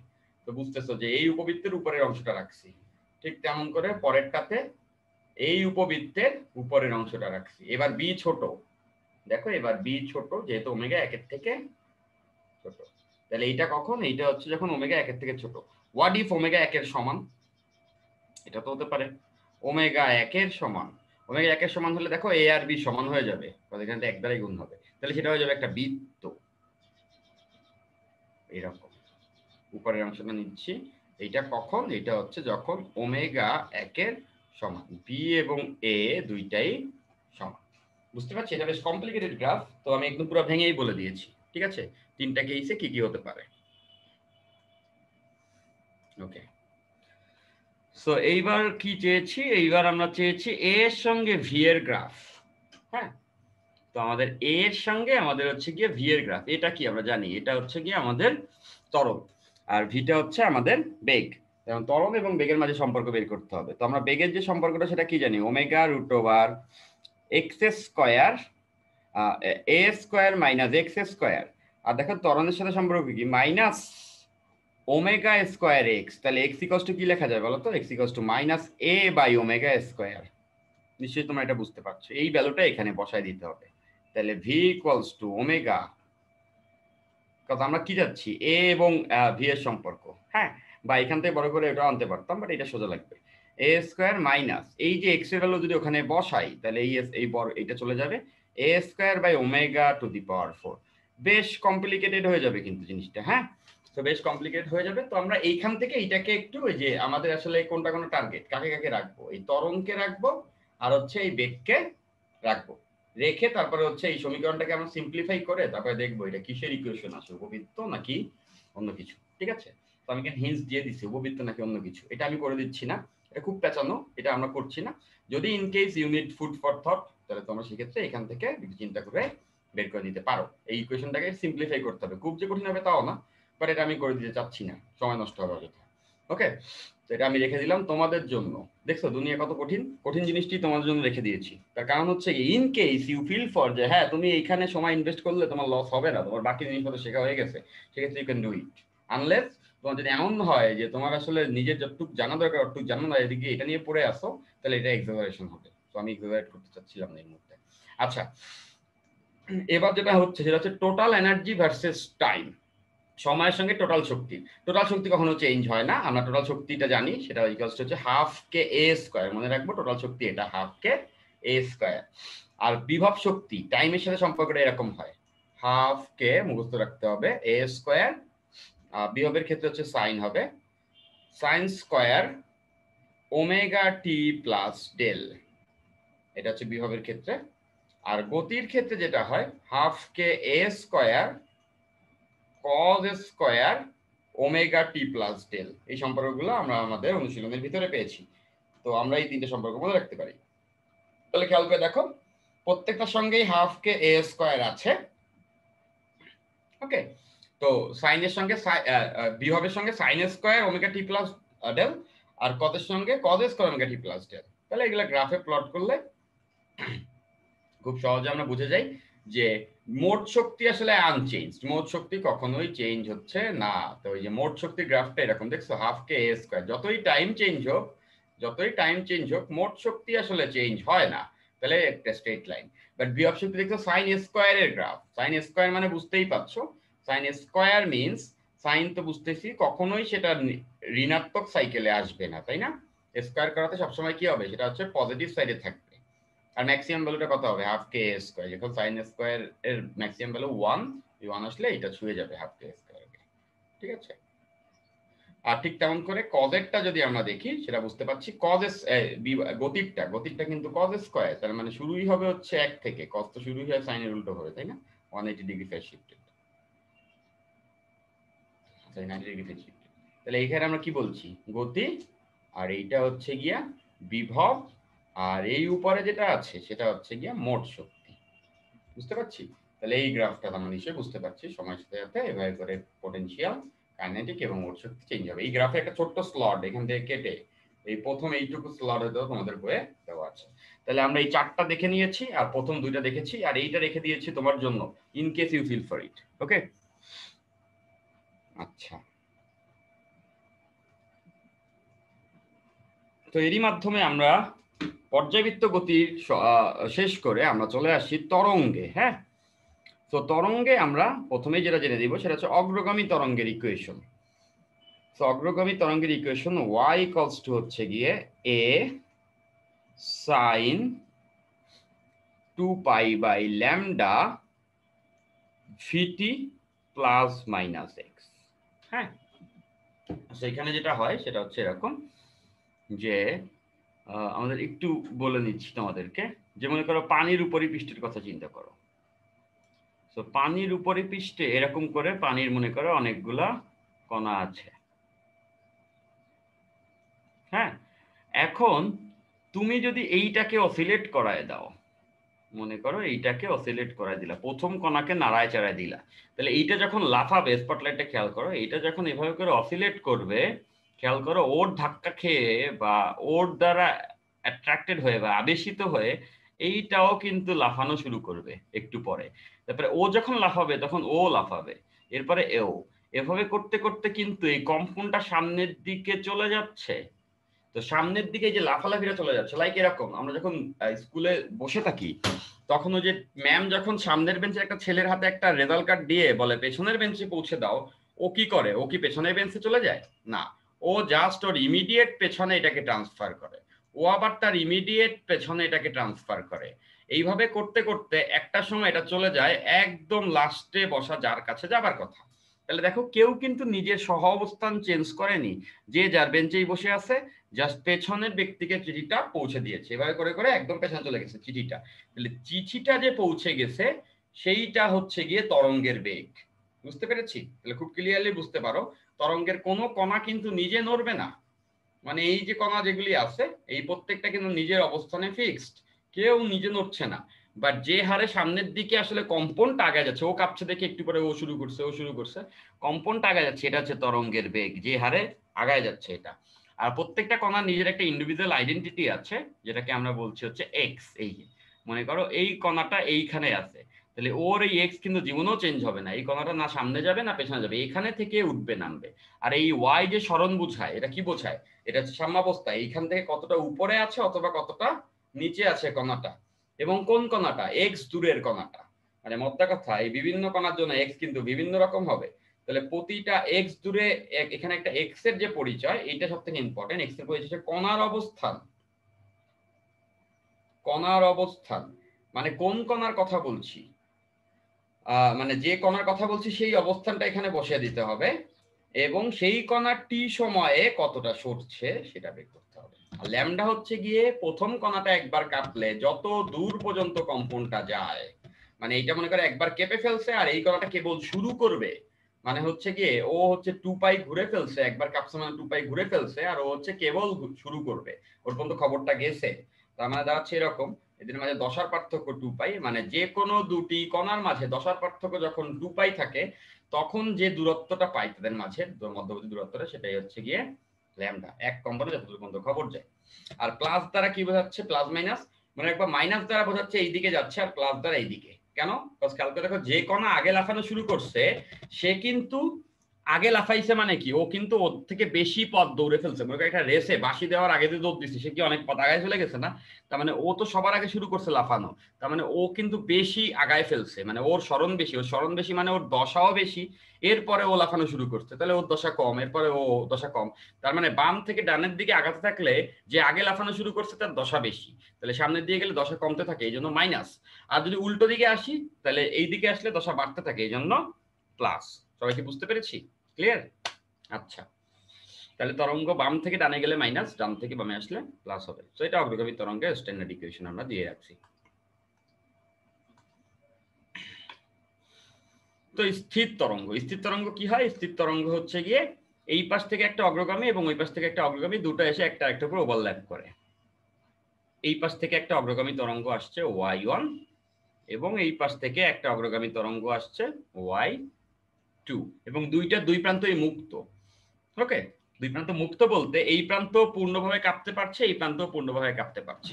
তাহলে দুই প্রান্ত যদি মুক্ত বলে তাহলে এখান থেকে যে স্থির তরঙ্গটা পাবো সেটা হচ্ছে এই দুইটা y1 এবং y2 এর যোগফল, যেটা তপন স্যারের বইয়ে আছে, যেটা যোগ করলে এরকম আসবে।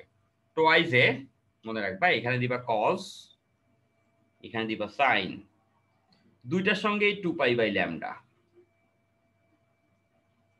এটার সাথে ভিটি, এটার সঙ্গে এক্স। ঠিক আছে? ওকে, এইটা হচ্ছে গিয়ে যদি দুই প্রান্ত মুক্ত বলা হয়, মানে এই প্রান্ত মুক্ত মানে এইটা পূর্ণভাবে দুলতে পারছে, ঠিক তেমন করে এই প্রান্ত মুক্ত মানে এটাও পূর্ণভাবে দুলতে পারছে। দুইটা মুক্ত প্রান্ত থেকে যদি তরঙ্গে ওভারল্যাপ করে তখন স্থির তরঙ্গের সমীকরণ এটা টোয়াইতে দিবা, এইটার সঙ্গে কজ, এটার সঙ্গে সাইন, দুটার সঙ্গে 2π/λ, এটার সঙ্গে এক্স, এটার সঙ্গে বিটি।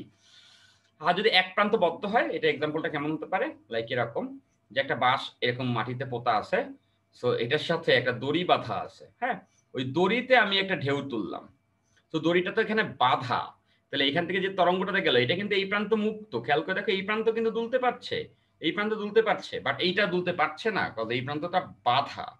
তাহলে এইখান থেকে যে প্রতিক্রিয়া তরঙ্গটা আসছে এভাবে করে পড়ে হচ্ছে গিয়ে স্থির তরঙ্গ তৈরি করছে। তাহলে প্রতিক্রিয়া তরঙ্গটা y2।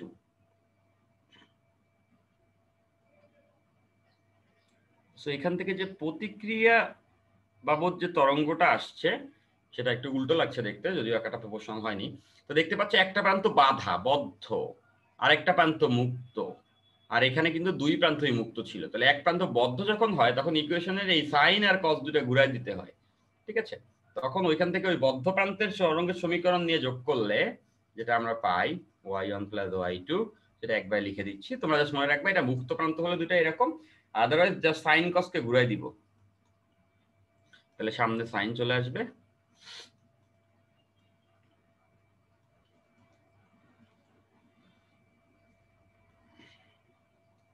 এই দুটাকে কিন্তু ডিরেক্ট মুখস্থ করে রাখতে হবে। এখানে অনেকের কনফিউশন আছে, ইসাক স্যারের বইয়ে দেখবে এটা দেওয়া আছে, দ্বিতীয়টা এক প্রান্ত বদ্ধর সঙ্গে আসলে বের করেছে। এই যে এক প্রান্ত বদ্ধ স্থির তরঙ্গের সমীকরণ এটা হবে। আর যদি বলা হয় দুই প্রান্ত মুক্ত, যেটা তপন স্যারের বইয়ে করেছে, সেটা হচ্ছে এরকম। এখানে কনফিউজ থাকা যাবে না যে কোনটা ঠিক কোনটা ভুল, দুইটাই ঠিক। হ্যাঁ, তাহলে জাস্ট দুইটার জন্য আমরা হচ্ছে এভাবে করে দুইটা ইকুয়েশন পেয়ে যাব। তাহলে অঙ্কে দেখবা ইন্ডিকেশন যদি দেওয়া থাকে এক প্রান্ত বদ্ধ আছে, তার মানে তুমি বুঝতে পেরেছো এক প্রান্ত বদ্ধ আছে মানে হচ্ছে এই ইকুয়েশনটা ইউজ করতে হবে, 2 নাম্বারটা। ওকে, আর যদি দেখো যে দুই প্রান্ত আসলে মুক্ত আছে, তাহলে এই প্রথমটা। ওকে, তো চলো আমরা হচ্ছে অঙ্ক করি। এই অঙ্ক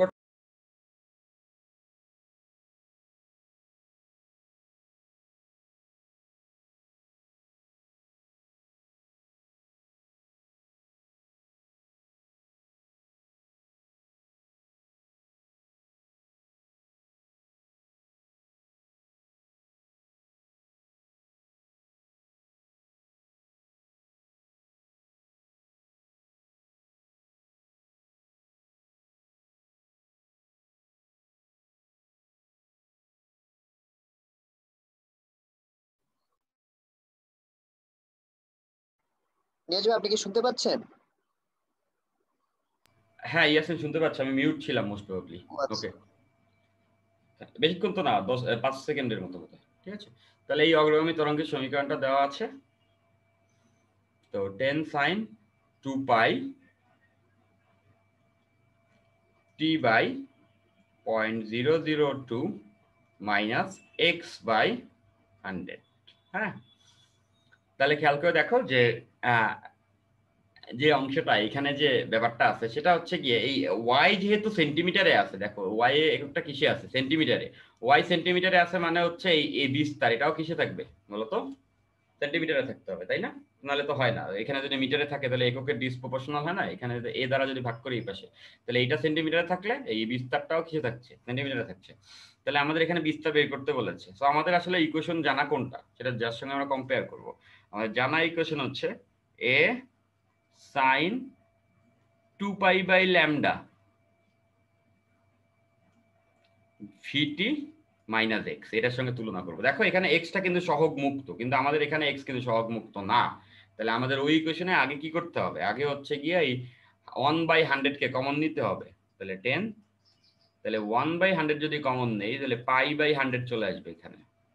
খেয়াল করো 1/100 কমন নিছি, মাইনাস এক্স আছে এখানে, আর এখানে 1/100 কমন নিছি মানে ভাগ হয়ে গেছে। তাহলে 100 ডিভাইড বাই 0.002 ইন্টু টি, এরকম আছে। এই কোশ্চেনটা এভাবে বানালাম। এবার আমরা কম্পেয়ার করলেই হয়ে যাচ্ছে। সেটা হচ্ছে এ হচ্ছে কার সমান হবে? এই 10 এর সমান হবে। তাহলে এর ভ্যালু হচ্ছে 10 সেন্টিমিটার। কেন হয়েছে এটা বলো তো? খুব সিম্পল, বুঝতেই পারছি, ওয়াই সেন্টিমিটারে আছে বলে দিছে। দেখো ওয়াই এর একক সেন্টিমিটারে, তাহলে এও সেন্টিমিটারে হবে, বিকজ এই পাশে ওয়াই সেন্টিমিটারে হলে এটাও সেন্টিমিটারে না হলে এই অনুপাতটা তো আসলে ডিসপ্রপোর্শনাল হবে, তাই তো?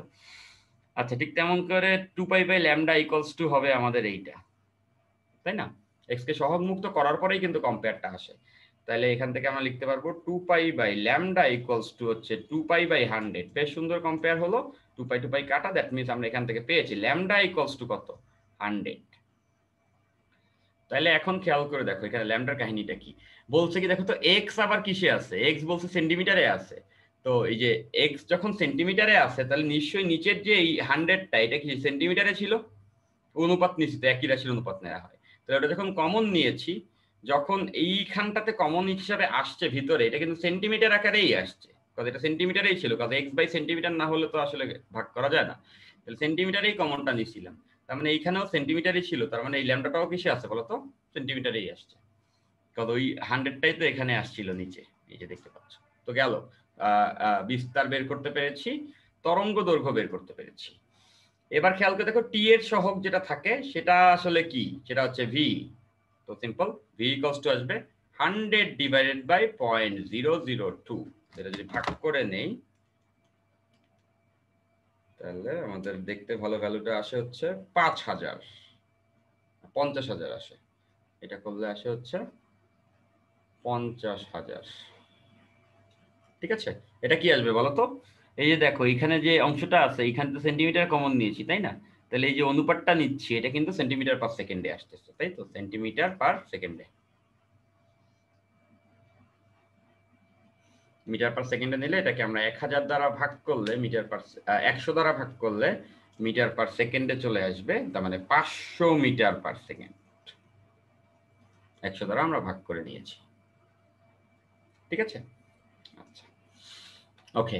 সো আর কি আছে আমাদের, বেগ বেড়ে গেল, আর লাগবে আমাদের হচ্ছে কম্পাঙ্ক। ছোট্টবেলা থেকে আমরা এই ফর্মুলাটার সঙ্গে পরিচিত, V equals to F lambda, তাই তো। তাহলে যদি আমি এফ বের করতে চাই সেন্টিমিটারে বসাচ্ছি, এটা 50,000 ডিভাইডেড বাই ল্যামডার ভ্যালু আসছে কত আমাদের 100 সেন্টিমিটার। তাহলে ফ্রিকোয়েন্সিটা সেন্টিমিটার সেন্টিমিটার বসাতে কিছু যায় আসবে না, কারণ ফ্রিকোয়েন্সির এককটা হচ্ছে হার্জ ইনভার্স, তাই তো।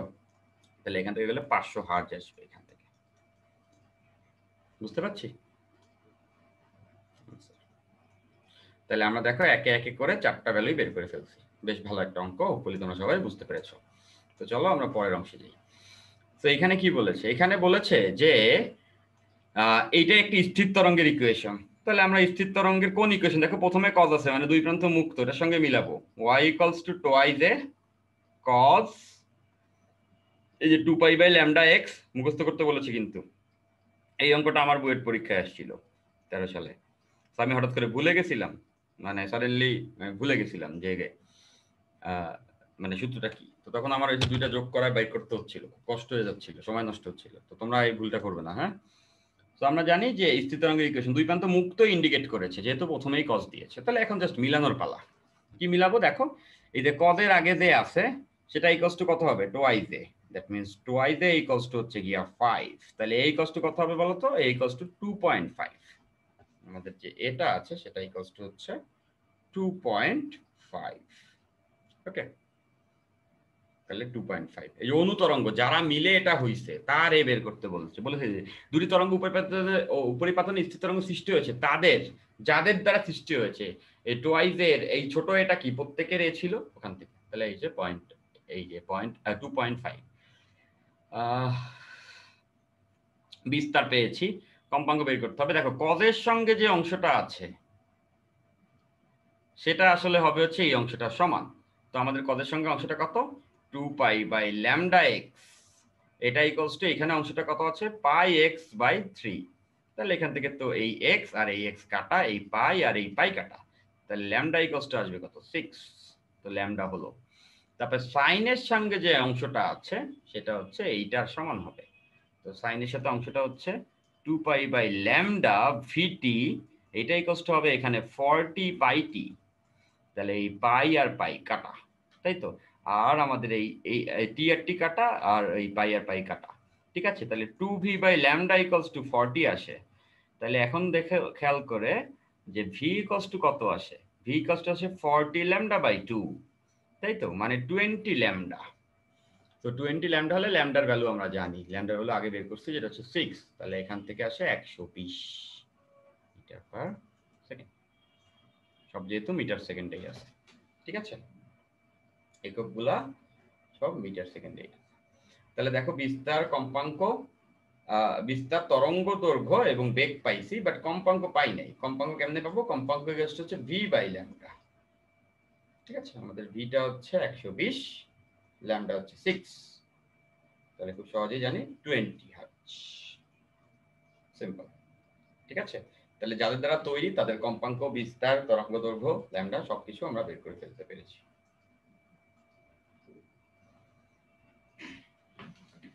সো এইখানে যে অঙ্কটি আছে সেটা হচ্ছে এরকম যে স্থির তরঙ্গ দুটো হুবহু একই রকম, যারা উপরিপাতিত হয়েছে বাট দুজনে বিস্তার সমান না, দুজনের বিস্তার আলাদা, তাহলে বলেছে ওই তরঙ্গের অগ্রগামী অংশের কণার শক্তি কত হবে। ঠিক আছে, এবং তরঙ্গের যে কোনো কণার শক্তি আমরা কিভাবে বের করি?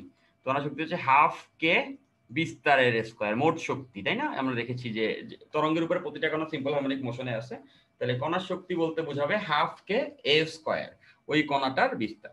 এখন ব্যাপারটা কিরকম? ব্যাপারটা হচ্ছে এরকম, দেখো যে একটা তরঙ্গ আসছে যেটা হচ্ছে এরকম,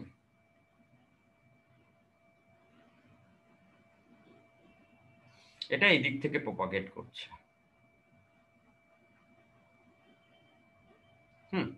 আরেকটা তরঙ্গের বিস্তার, এটার বিস্তার সে বলা আছে A1। আরেকটা তরঙ্গ একই কন্ডিশনে আসছে যেটা হচ্ছে বিস্তার কিছুটা কম, হ্যাঁ, এটা বিস্তার কিছুটা কম।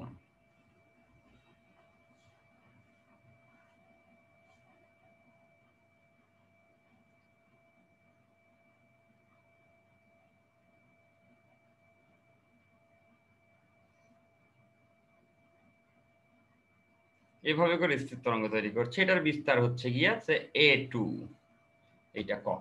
তাহলে দেখো দুইজনে মিলে কিন্তু স্ট্যাটিক ওয়েভ তৈরি করতে পারবে না, স্টেশনারি ওয়েভ তৈরি করতে পারবে না, কারণ দুটো একই কন্ডিশনে, একটা এদিক থেকে আসছে আর একটা ওদিক থেকে আসছে বটে, বাট দুজনের ফ্রিকোয়েন্সিও এক বলে দেওয়া আছে, কিন্তু তাদের বিস্তার আলাদা। বিস্তার যদি আলাদা হয় তাহলে বুঝতে পারি এরা মিলে যে তরঙ্গ তৈরি করবে তার ভিতরে ক্ষুদ্র একটা তরঙ্গ যেটা হচ্ছে প্রপাগেট করবে, এর ভিতর থেকে ছোট্ট একটা তরঙ্গ যার বিস্তার বেশি, ওর বিস্তার বেশি, তাহলে এদের যে বিয়োগফলটা A1 - A2, এতটুকু বিস্তারে একটা তরঙ্গ এই দুজন মেলার পরে এখান থেকে একই ফ্রিকোয়েন্সি এখান থেকে প্রপাগেট করে যাবে, এখান থেকে এরকম। এইটার বিস্তারটা ছোট a, যে বিস্তারটা হবে ওই দুইটার বিয়োগফলের সমান। যেহেতু দুজনের বিস্তার সমান না, বিস্তার যদি সমান হইতো A1 এবং A2 যদি সমান হইতো তাহলে আসলে এখানে একটা পূর্ণ স্থির তরঙ্গ হইতো, বাট যেহেতু দুইজন ছোট বড় আছে, একজনের বিস্তার 5 একজনের বিস্তার 3, তাহলে এদের মাঝে একটা ছোট্ট, যার বিস্তার বেশি তার দিকে একটা ছোট্ট একটা অগ্রগামী তরঙ্গ প্রভাবিত করবে। এই জন্য এখানে বলেছে দেখো 5 মিটার এবং 3 মিটার বিস্তার বিশিষ্ট এবং একই কৌণিক কম্পাঙ্কের দুটি অনুতরঙ্গ পরস্পর উপরিপাতিত হয়ে যে আংশিক স্থির তরঙ্গ তৈরি করে, এটা পুরোটা তো স্থির না, বুঝতে পারছি, কারণ এর ভিতরে ছোট্ট একটা অগ্রগামী তরঙ্গ প্রভাবিত করে যায় যেহেতু বিস্তার আলাদা, তৈরি করে ওই তরঙ্গের অগ্রগামী অংশের কণার শক্তি কত। তাহলে অগ্রগামী অংশ মানে যে ছোট্ট একটা অংশ চলে যাচ্ছে সেটার কণার শক্তি খুব সিম্পল, সেটা কত হবে? ওইটার কণার শক্তি হবে হাফ কে এ স্কয়ার, আর ওইটার যে এটা হবে এটা কত হবে? ওই দুইটার বিয়োগফলের সমান, তাহলে 5 - 3 যেটা হচ্ছে গিয়ে 2, 5 - 3 মানে 2, ওই দুইটার 5 আর 3 2, তাহলে ওইটার কণার শক্তি অগ্রগামী অংশটার হাফ। কে এর ভ্যালু কিন্তু আমরা দিয়ে দিয়েছি, দেখো যে কে এর ভ্যালু 500 আমি বলে দিয়েছি, তাহলে 500 ইন্টু হচ্ছে 2 এর স্কয়ার, তো এটা এখানে 2 থাকবে, তাহলে 1000 জি অগ্রগামী অংশটার পার্টিকুলার এনার্জি। বুঝতে পেরেছি? ক্লিয়ার সবাই? তাহলে দুটো বিস্তার যদি আলাদা থাকে একই কন্ডিশনে স্থির তরঙ্গ তৈরি করার চেষ্টা করে তাহলে ওদের দ্বারা যে পার্শিয়ালি তৈরি হবে স্থির তরঙ্গটা, সেইটার আসলে মাঝে যে ছোট্ট একটা অগ্রগামী অংশ থাকবে সেটার আসলে বিস্তারটা বের করা খুব সোজা, সেটা হচ্ছে ওই দুটো বিস্তারের বিয়োগফল হবে এবং সেখান থেকে ওর যে কোনো একটা পার্টিকুলার এনার্জি বের করা যাবে। নতুন একটা অঙ্ক আরেকবার দেখে নিলে তুমি সহজে বুঝে যাবা। এই অঙ্কটা খুব ট্রিকি লাগে, ছোট একটা অঙ্ক, আমরা সবাই পারিও বটে। বলেছে 5টি নিষ্পন্দ বিন্দুর দূরত্ব হচ্ছে 16 সেন্টিমিটার, তরঙ্গ দৈর্ঘ্য কত বের করতে হবে। ওকে, তাহলে আমরা ছবি এঁকে নিই। তাহলে 5টি নিষ্পন্দ বিন্দু, হ্যাঁ, তো কিরকম ব্যাপারটা দেখো যে এইটা একটা, দুইটা, তিনটা, চারটা, পাঁচটা, এই হলো 5টি নিষ্পন্দ বিন্দু। ওকে, এই পর্যন্ত হচ্ছে গিয়ে 5টি নিষ্পন্দ বিন্দু। তাহলে ব্যাপারটা কিরকম? ব্যাপারটা এরকম যে দেখো এইভাবে করে যাবে, যে স্থির তরঙ্গের যে প্যাটার্নটা তৈরি হবে সেটা এরকম।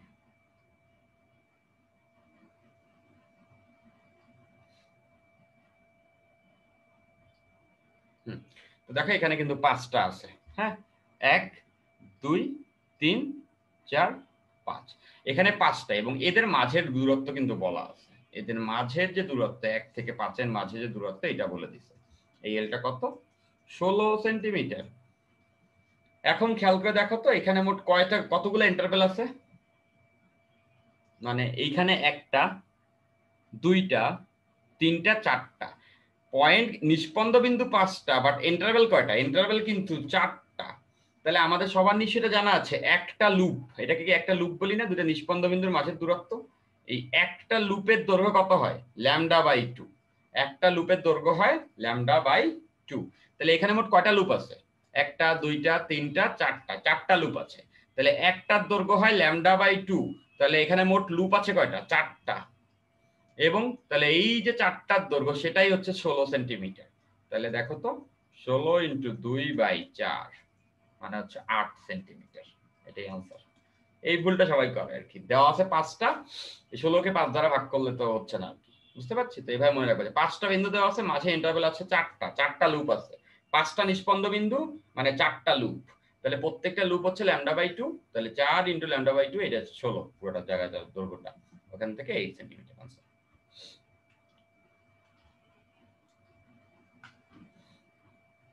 এই নাও আরেকটা অঙ্ক।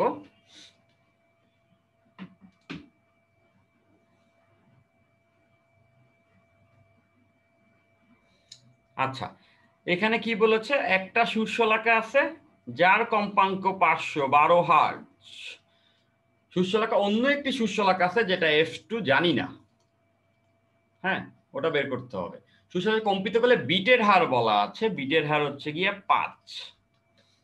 তো আমাদের বলেছে এখানে কন্ডিশন দিয়ে দিচ্ছে আর বলেছে অপর শীর্ষলাকের কম্পাঙ্ক কত হবে? লব্ধি তরঙ্গের কম্পাঙ্ক কত হবে? মনে রাখবা লব্ধি তরঙ্গ যখন হয়, রেজাল্টেন্ট যে ওয়েভটা হয় তার কম্পাঙ্কটা সবসময় হচ্ছে যাদেরকে শব্দ আদ্য করি তাদের গড় হয়। এটা বিটের সমীকরণ থেকে পেয়েছি। তো আমাদের দ্বিতীয় আনসারটা বের করতে হলে এই F2 লাগবে, আর F2 হচ্ছে প্রথম আনসারটা। তাহলে চলো আমরা এটা বের করে ফেলি। এটা আমরা কি করি? আমরা লজিক্যাল কন্ডিশন দিয়ে করে ফেলি। আমরা ধরে নেই, তাই না? আমরা ধরে নেই, কন্ট্রাডিক্ট এই যে মেথড অফ কন্ট্রাডিকশন দিয়ে করি, হচ্ছে এটা ধরে নিয়ে তারপর হচ্ছে ক্রস চেক করি যে আসলে এটা ধরাটা ঠিক আছে কিনা। তো আমি ধরে নিচ্ছি প্রথমটার কম্পাঙ্ক দ্বিতীয়টার থেকে বেশি। এটা ধরে দিলেই তো হবে না, এটা চেক করতে হবে। হ্যাঁ, তাহলে আমি ধরে নিয়েছি প্রথমটার কম্পাঙ্ক দ্বিতীয়টার থেকে বেশি, মানে F1 is greater than F2 এরকম। এখন ধরে নিবা প্রথমে তোমার ইচ্ছা অনুযায়ী, যেটা দেওয়া আছে এটাই ধরে নিবা। F2 F1 মানে যেটা 512 সেটা F2 থেকে বেশি। এদের মাঝে যে পার্থক্যটা সেটাই তো বিটের হার। দেখো এটা গ্রাফ y অক্ষ বরাবর, এটা বেশি দেখে উপরে F1, যেটা আমি ধরেছি বড়। ধরলেই বড় যে হচ্ছে তা না, আমরা আগে দেখবো যে কে বড় কে ছোট। F1 কে উপরে ধরলাম, F1/F2 এটার মাঝে যে পার্থক্যটা সেটাই তো বিটের হার। আমরা জানি তো বিটের হারের সূত্রটা, যে F1 ডিফারেন্স F2, যে বড় তার থেকে ছোটটাকে বিয়োগ করতে হবে, এই জন্য বড়টা বের করা দরকার। তাহলে দেখো এটা হচ্ছে 5। এবার বলেছে শীর্ষলাকাটিতে মানে প্রথমটিতে F1 এ শীর্ষলাকাটিতে মোম যুক্ত করলে বিটের হার কমে। শীর্ষলাকাতে যদি আমি মোম দেই, এইটার গায়ে যদি মোম দেই, মোম দিলে এটা কি ভারী হয়ে যাবে না? একটা শীর্ষলাকার গায়ে মোম লেপলাম, ওর কি ভর বেড়ে যাবে না? তো ভর বেড়ে গেলে তুমি কি করবা? তার লাফালাফি কমে যাবে। তুমি দেখবা তুমি যখন চিকন থাকো তখন তোমার দৌড়াদৌড়ি করতে ভালো লাগে, যখন তুমি মোটা হয়ে যাও তখন তোমার হাঁটাচলা করতে কষ্ট হয়। তাহলে ব্যাপারটা এরকম, যেটার গায়ে যখন মোম জড়াইছি এটা মোটা হয়ে গেছে, মোটা হয়ে গেলে সে আর আগের মতো লাফাইতে পারে না, তার লাফালাফি কমে গেছে, মানে তার কম্পাঙ্ক কমে গেছে, কম্পন কমে গেছে। মানে কিন্তু ওর গায়ে যত মোম লাগাইতেছি ওর কম্পাঙ্ক কমে যাওয়াতে ও কিন্তু নিচে নেমে আসতেছে। তাহলে দেখো তো এই বিটের হার, ওদের মাঝে গ্যাপটা কি হচ্ছে? ওর তো কোনো চেঞ্জ হচ্ছে না, বিটের হার কিন্তু কমে যাচ্ছে। ও নেমে আসলে মাঝের পার্থক্যটা কমে যাচ্ছে। কি বলেছে?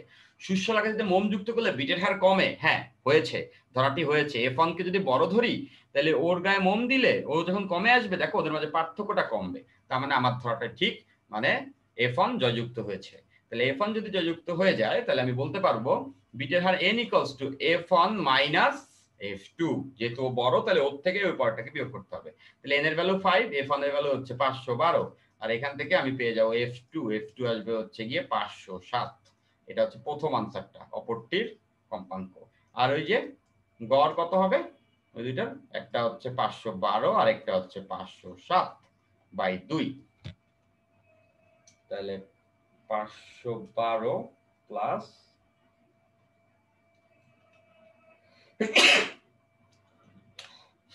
507 যেটা আসবে 509.5। 509.5। Is that clear? সবাই বুঝে ফেলার কথা, ঠিক আছে? ওকে,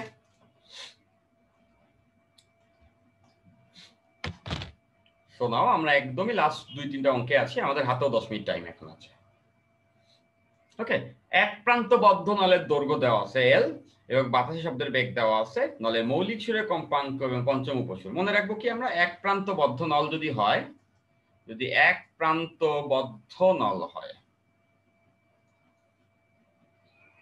তাহলে এক প্রান্ত বদ্ধ নলে মৌলিক সুরের কম্পাঙ্ক সবসময় মনে রাখবা V/4L। এটা হচ্ছে মৌলিক সুরের কম্পাঙ্ক। হ্যাঁ, তাহলে এই ভিটা হচ্ছে শব্দের বেগ আর এলটা হচ্ছে ওটা দৈর্ঘ্য। তাহলে মৌলিক সুরের কম্পাঙ্কটা আমরা আগে বের করে ফেলি। শব্দের বেগ হচ্ছে 350 দেওয়া আছে, আর এটা হচ্ছে 4 ইন্টু এক প্রান্ত বদ্ধ হলে মৌলিক সুর এটা হবে, প্রমাণ করা যায়।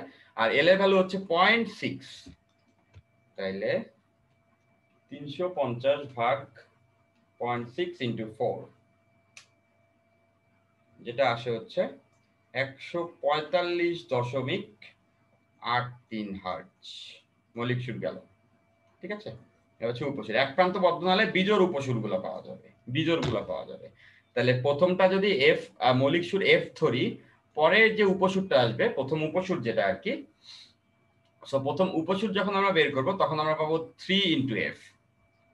বুঝতে পারছি, প্রথম উপসুর এটা তো মৌলিক সুর, এটা হচ্ছে প্রথম হারমোনিক।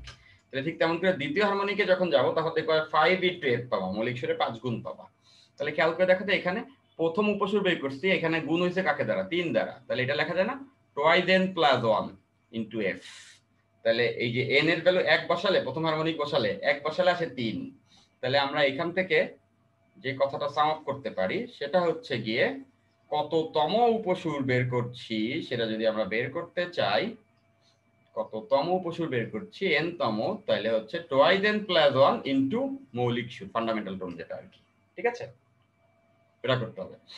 তাহলে আমরা কততম চাচ্ছি, পঞ্চম। তাহলে 2 ইন্টু 5 প্লাস 1, এটা ফর্মুলা আকারে মনে রাখতে পারো। nth বের করতে হলে 2 ইন্টু 5 প্লাস 1 ইন্টু মৌলিক সুর হচ্ছে 145.83, তাহলে আসে হচ্ছে গিয়া 11 ইন্টু এত, যেটা আসে হচ্ছে গিয়া পঞ্চমের ক্ষেত্রে 1604.166 হার্টজ। ঠিক আছে, তাহলে আমরা এটা একটু মনে রাখতে পারি, সেটা হচ্ছে যখন হচ্ছে আমরা এটা বের করব তখন এটা একটু মনে রাখবো যে twice N plus 1 into F হবে। এটা হচ্ছে মৌলিক সুর, এন হচ্ছে কততম বের করতে বলেছে, যততম হয় তোরা এখানে বসাই দিব। পঞ্চম বলেছে, আমরা বের করে ফেলেছি। ওকে, তো আমরা চলে যাচ্ছি এর পরের অংশে। টানা তারে আসলে অঙ্কটা এখানে করতে হবে, টানা তারের অঙ্ক। টানা তারের অঙ্কগুলো খুব সোজা আছে। টানা তারের অঙ্কগুলোর ক্ষেত্রে আমরা জানি টি ইকুয়ালস টু ফ্রিকোয়েন্সি যখন বের করে, টানা তার বলতে আসলে কি, স্ট্রেস ওয়্যার বলতেছি আমরা, যে একটা তারকে টান টান করে রাখছি। তাহলে এই তারে যখন হচ্ছে আমরা নক করি তখন হচ্ছে গিয়ে এরকম করে তারে হচ্ছে গিয়ে স্থির তরঙ্গ তৈরি হয়। গিটারের তারে নক করলে তুমি দেখবে স্থির তরঙ্গ তৈরি করে, টান টান করে রাখছে। তো তারের টান বল থাকে, তো তারের একক দৈর্ঘ্যে ভর থাকে। তো এখান থেকে আমরা জানি ওই তারের ফ্রিকোয়েন্সি এফ ইকুয়ালস টু হয় 1/2L root over T by mu. এটা হচ্ছে টানা তারের কম্পাঙ্ক বের করার সূত্র। বুঝতে পেরেছি? তাহলে এখন আমরা একটা অঙ্ক করতে চাচ্ছি, সেটা হচ্ছে এরকম। এখানে আমাদের জানা আছে মিউ এর ভ্যালুটা কি। মিউটা হচ্ছে তারের দৈর্ঘ্য, মনে করো এল, তারের পুরোটা তারের দৈর্ঘ্য হচ্ছে এল, আর তারের ভর হচ্ছে এম। একক দৈর্ঘ্যে ভরকে বলছি আমরা মিউ। তো তারের ঘনত্ব দেওয়া আছে, তাহলে এই সূত্রটাকে আমরা একটু মডিফাই করব। দেখো 1/2L টি বাই মিউ। হ্যাঁ, 1/2L টি, টি মানে তো টান বল। আমরা ইয়ং এর সূত্রে পড়েছিলাম না, ওয়াই এ এল বাই এল, এটা ইকুয়ালস টু আসলে এফ। এই এফটাই এখানে টি, টান টান করে রাখছি যে। ঠিক আছে, আমাদের ওই যে পদার্থের গাঠনিক ধর্ম এর আগের লেকচারেই হচ্ছে কি আমরা এটা পড়েছিলাম, টান বল টি equals to Y A L by এল। তাহলে এখানে লিখতে পারবো ওয়াই এ এল বাই এল। ঠিক আছে, টি এর এখানে। আর মিউটা মানে কি, দেখো একক দৈর্ঘ্যে ভর। আমি একটা কাজ করি, এম বাই ভি দেই, মানে ভলিউম দ্বারা ভাগ করি। তাহলে এখানে কি, ভলিউম দ্বারা তো আসলে ভাগ করলে এখানে বুঝতেই পাচ্ছি যে এখানে তো এল থাকবে, এখানে এ দ্বারা কি করতে হয়, গুণ করতে হয় ক্রস সেকশন এরিয়া। একটা জিনিসের ক্রস সেকশন এরিয়া যদি হয় এ, আর এইটার দৈর্ঘ্য যদি হয় এল, তারের ক্রস হবে সিলিন্ডারই তো, তাহলে এটার ভলিউম কত হবে? এ ইন্টু এল না? তাহলে খেয়াল করে দেখো, এখানে এ আর এখানে ভি দিলে এই এ দিয়ে এই ভি কেটে গেলে থাকবে কিন্তু শুধুমাত্র এল। কথা আমরা এখান থেকে এমনিতেই বুঝতে পারি যে এল যে নর্মাল জিনিস আর কি, এত পেছানোর কিছু নাই। সেটা হচ্ছে এখানে যদি ভি দ্বারা ভাগ করি তাহলে এখানে ক্ষেত্রফল দ্বারা গুণ করে দিচ্ছি, ক্ষেত্রফল এই আয়তন কেটে গেলে এখানে একটা দৈর্ঘ্য থেকে যাবে এল, এটা লেখা যায়। তাহলে এই এম বাই ভি কে আমরা বলতে পারবো হচ্ছে ঘনত্ব, তারের ঘনত্ব, ভর বাই আয়তন ইনটু এ। তার মানে মিউকে প্রিসাইজলি আমরা আরো সুন্দর করে কি লিখতে পারি, একক দৈর্ঘ্যে ভরকে লিখতে পারি তারের ঘনত্ব ইনটু তারের প্রস্থচ্ছেদের ক্ষেত্রফল। তাহলে বেশ মজা, এই যে মিউ এর এখানে লিখতে পারবো রো তারের ঘনত্ব ইনটু প্রস্থচ্ছেদের ক্ষেত্রফল। এই এ আর এই এ কেটে পড়লো, এই এ আর এই এ যদি কেটে যায় তাহলে দেখো 1/2L তারের দৈর্ঘ্য, এই এ কেটে গেলে root over Y L by এল। এই যে এল বাই এল কে কিন্তু আমরা বিকৃতি বলতে পারি, পয়েন্ট। এল বাই এল কে আমরা কি বলতে পারবো? বিকৃতি। বুঝতেই পারছি যে এ কেটে গেছে, এল বাই এল মানে বিকৃতি, তাই না? আর নিচে হচ্ছে ঘনত্ব। তাহলে দেখো তো আমাদের অঙ্কে কি কি দেওয়া আছে। আমাদের অঙ্কে কিন্তু এই ঘনত্বের মানটা দেওয়া আছে কত, সেটা 1300 তারের ঘনত্ব। আর তারের ইয়ং এর গুণাঙ্কও দেওয়া আছে, সেটা কত? 2×10⁻11। ভালো কথা। তাহলে তারের দৈর্ঘ্য কত? 2 মিটার। আর এই বিকৃতিটা এল বাই এল এইটা কিন্তু দেওয়া আছে, বলেছে কি দেখো তো, বস্তুতে ভর ঝুলানোতে দৈর্ঘ্য এত % বৃদ্ধি পায়, মানে এটাই তো বিকৃতি, 5/1000 100 5%, এটাই তো বিকৃতি, তাই না? কত % বৃদ্ধি পায়। তার মানে এই যে বিকৃতিটা দেওয়া আছে 5/100, আর এখানে ওয়াই দেওয়া আছে, রো দেওয়া আছে, আর তারের দৈর্ঘ্য দেওয়া আছে, ফ্রিকোয়েন্সি বের হয়ে আসবে। তাহলে আমি এই ক্যালকুলেশনটা করে ফেলছি, তোমরা আমার সঙ্গে করে ফেলো।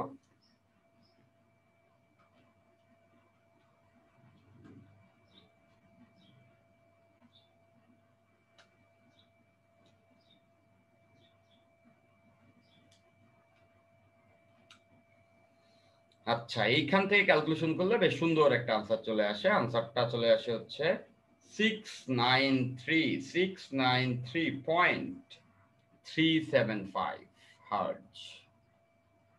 ঠিক আছে, এইটাই হচ্ছে এই অঙ্কের আনসার। বেশ সুন্দর একটা অঙ্ক। হ্যাঁ, এটা আনসার। দেখি তো কে কে আসলে সঠিক আনসার দিয়েছো তোমরা। অনেকক্ষণ তোমাদের খবর নাই, ফ্লারেট করে দিছে একদম আনসার দিয়ে। গ্রেট, অনেকেই সঠিক আনসার আমার আগে দিয়ে রেখে দিয়েছো। Thank you everyone. মানে নাম মেনশনেবল না, এত এত আনসার দিয়েছো তোমরা।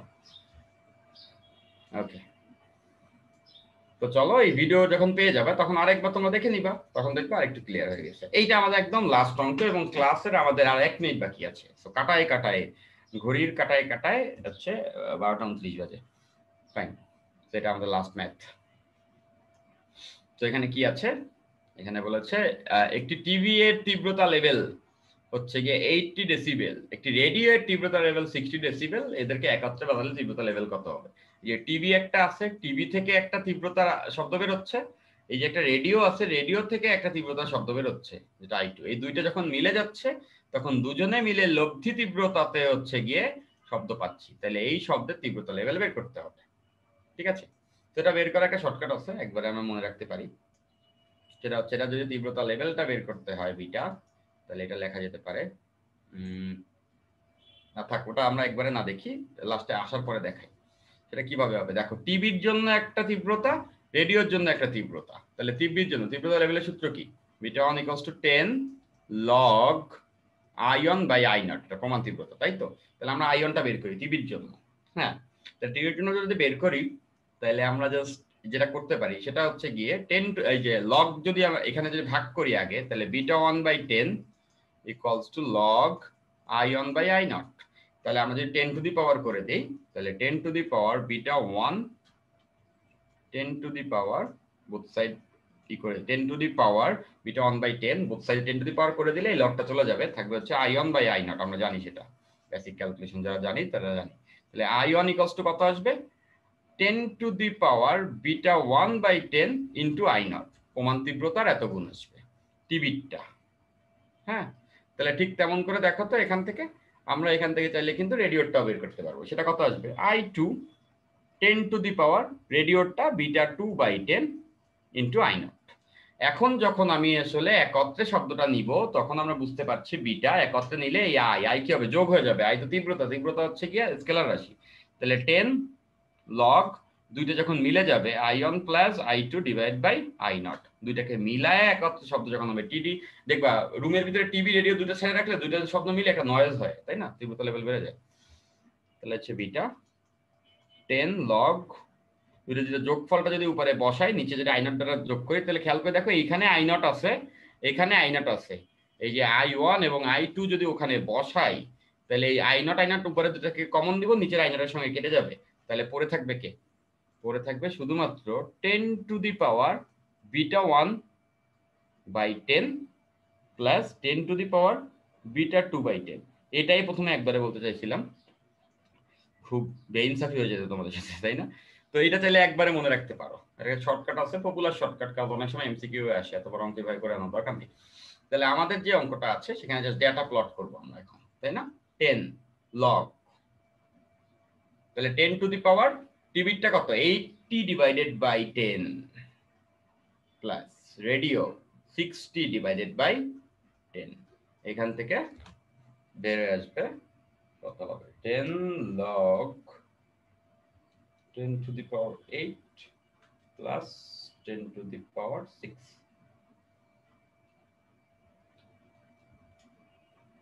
আসে হচ্ছে 80.043 ডেসিবেল আনসার। কেউ এটা করে দিও না যে 80 সঙ্গে যে 60 যোগ করে দিয়ে বললাম 140, সেটা না, প্রত্যেকের ইন্ডিভিজুয়াল তীব্রতা বের করে নিতে হয়, তারপরে যোগ করে দিতে হয়। সো ফাইনালি এটা মনে রাখলেই হয়, 10 log 10 to the power beta 1 by 10 plus 10 to the power beta 2 by 10, সেটা বললে একবারে আনসারটি পেয়ে যাবে।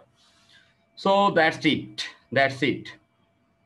তো আমরা হচ্ছে গিয়ে চেষ্টা করেছি চ্যাপ্টারে খুব গ্রফলি, খুব সুন্দর মতো ভাবে তোমাকে যতটা প্রিসাইজলি হচ্ছে কি হেল্প করা যায়, এবং এরই মাধ্যমে আমাদের ক্লাস টাইম 2 ঘন্টা হয়ে গেল। ঠিক আছে, সবাইকে বুঝতে পেরেছি?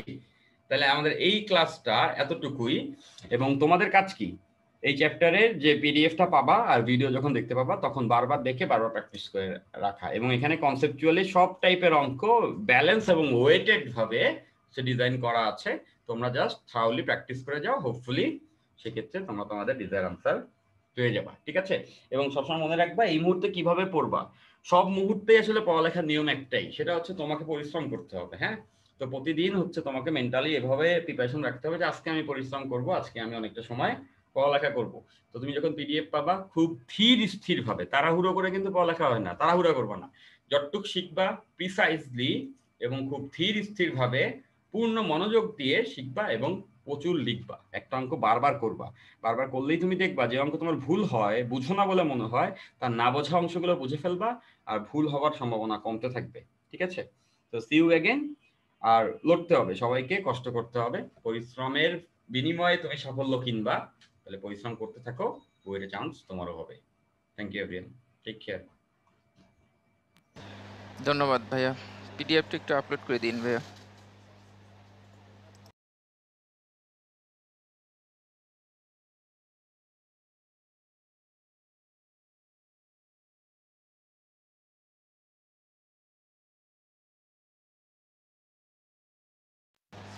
ওকে ভাই, সবাইকে ধন্যবাদ, তোমরা যারা ধৈর্য সহকারে ক্লাস করছো। এখনো যারা ডেইলি এক্সাম দেও নাই, ক্লাস শেষে অবশ্যই ডেইলি এক্সামটা দিয়ে দিও, আর নেক্সট ক্লাসের জন্য প্রস্তুতি রাখো। আল্লাহ হাফিজ, আসসালামু আলাইকুম।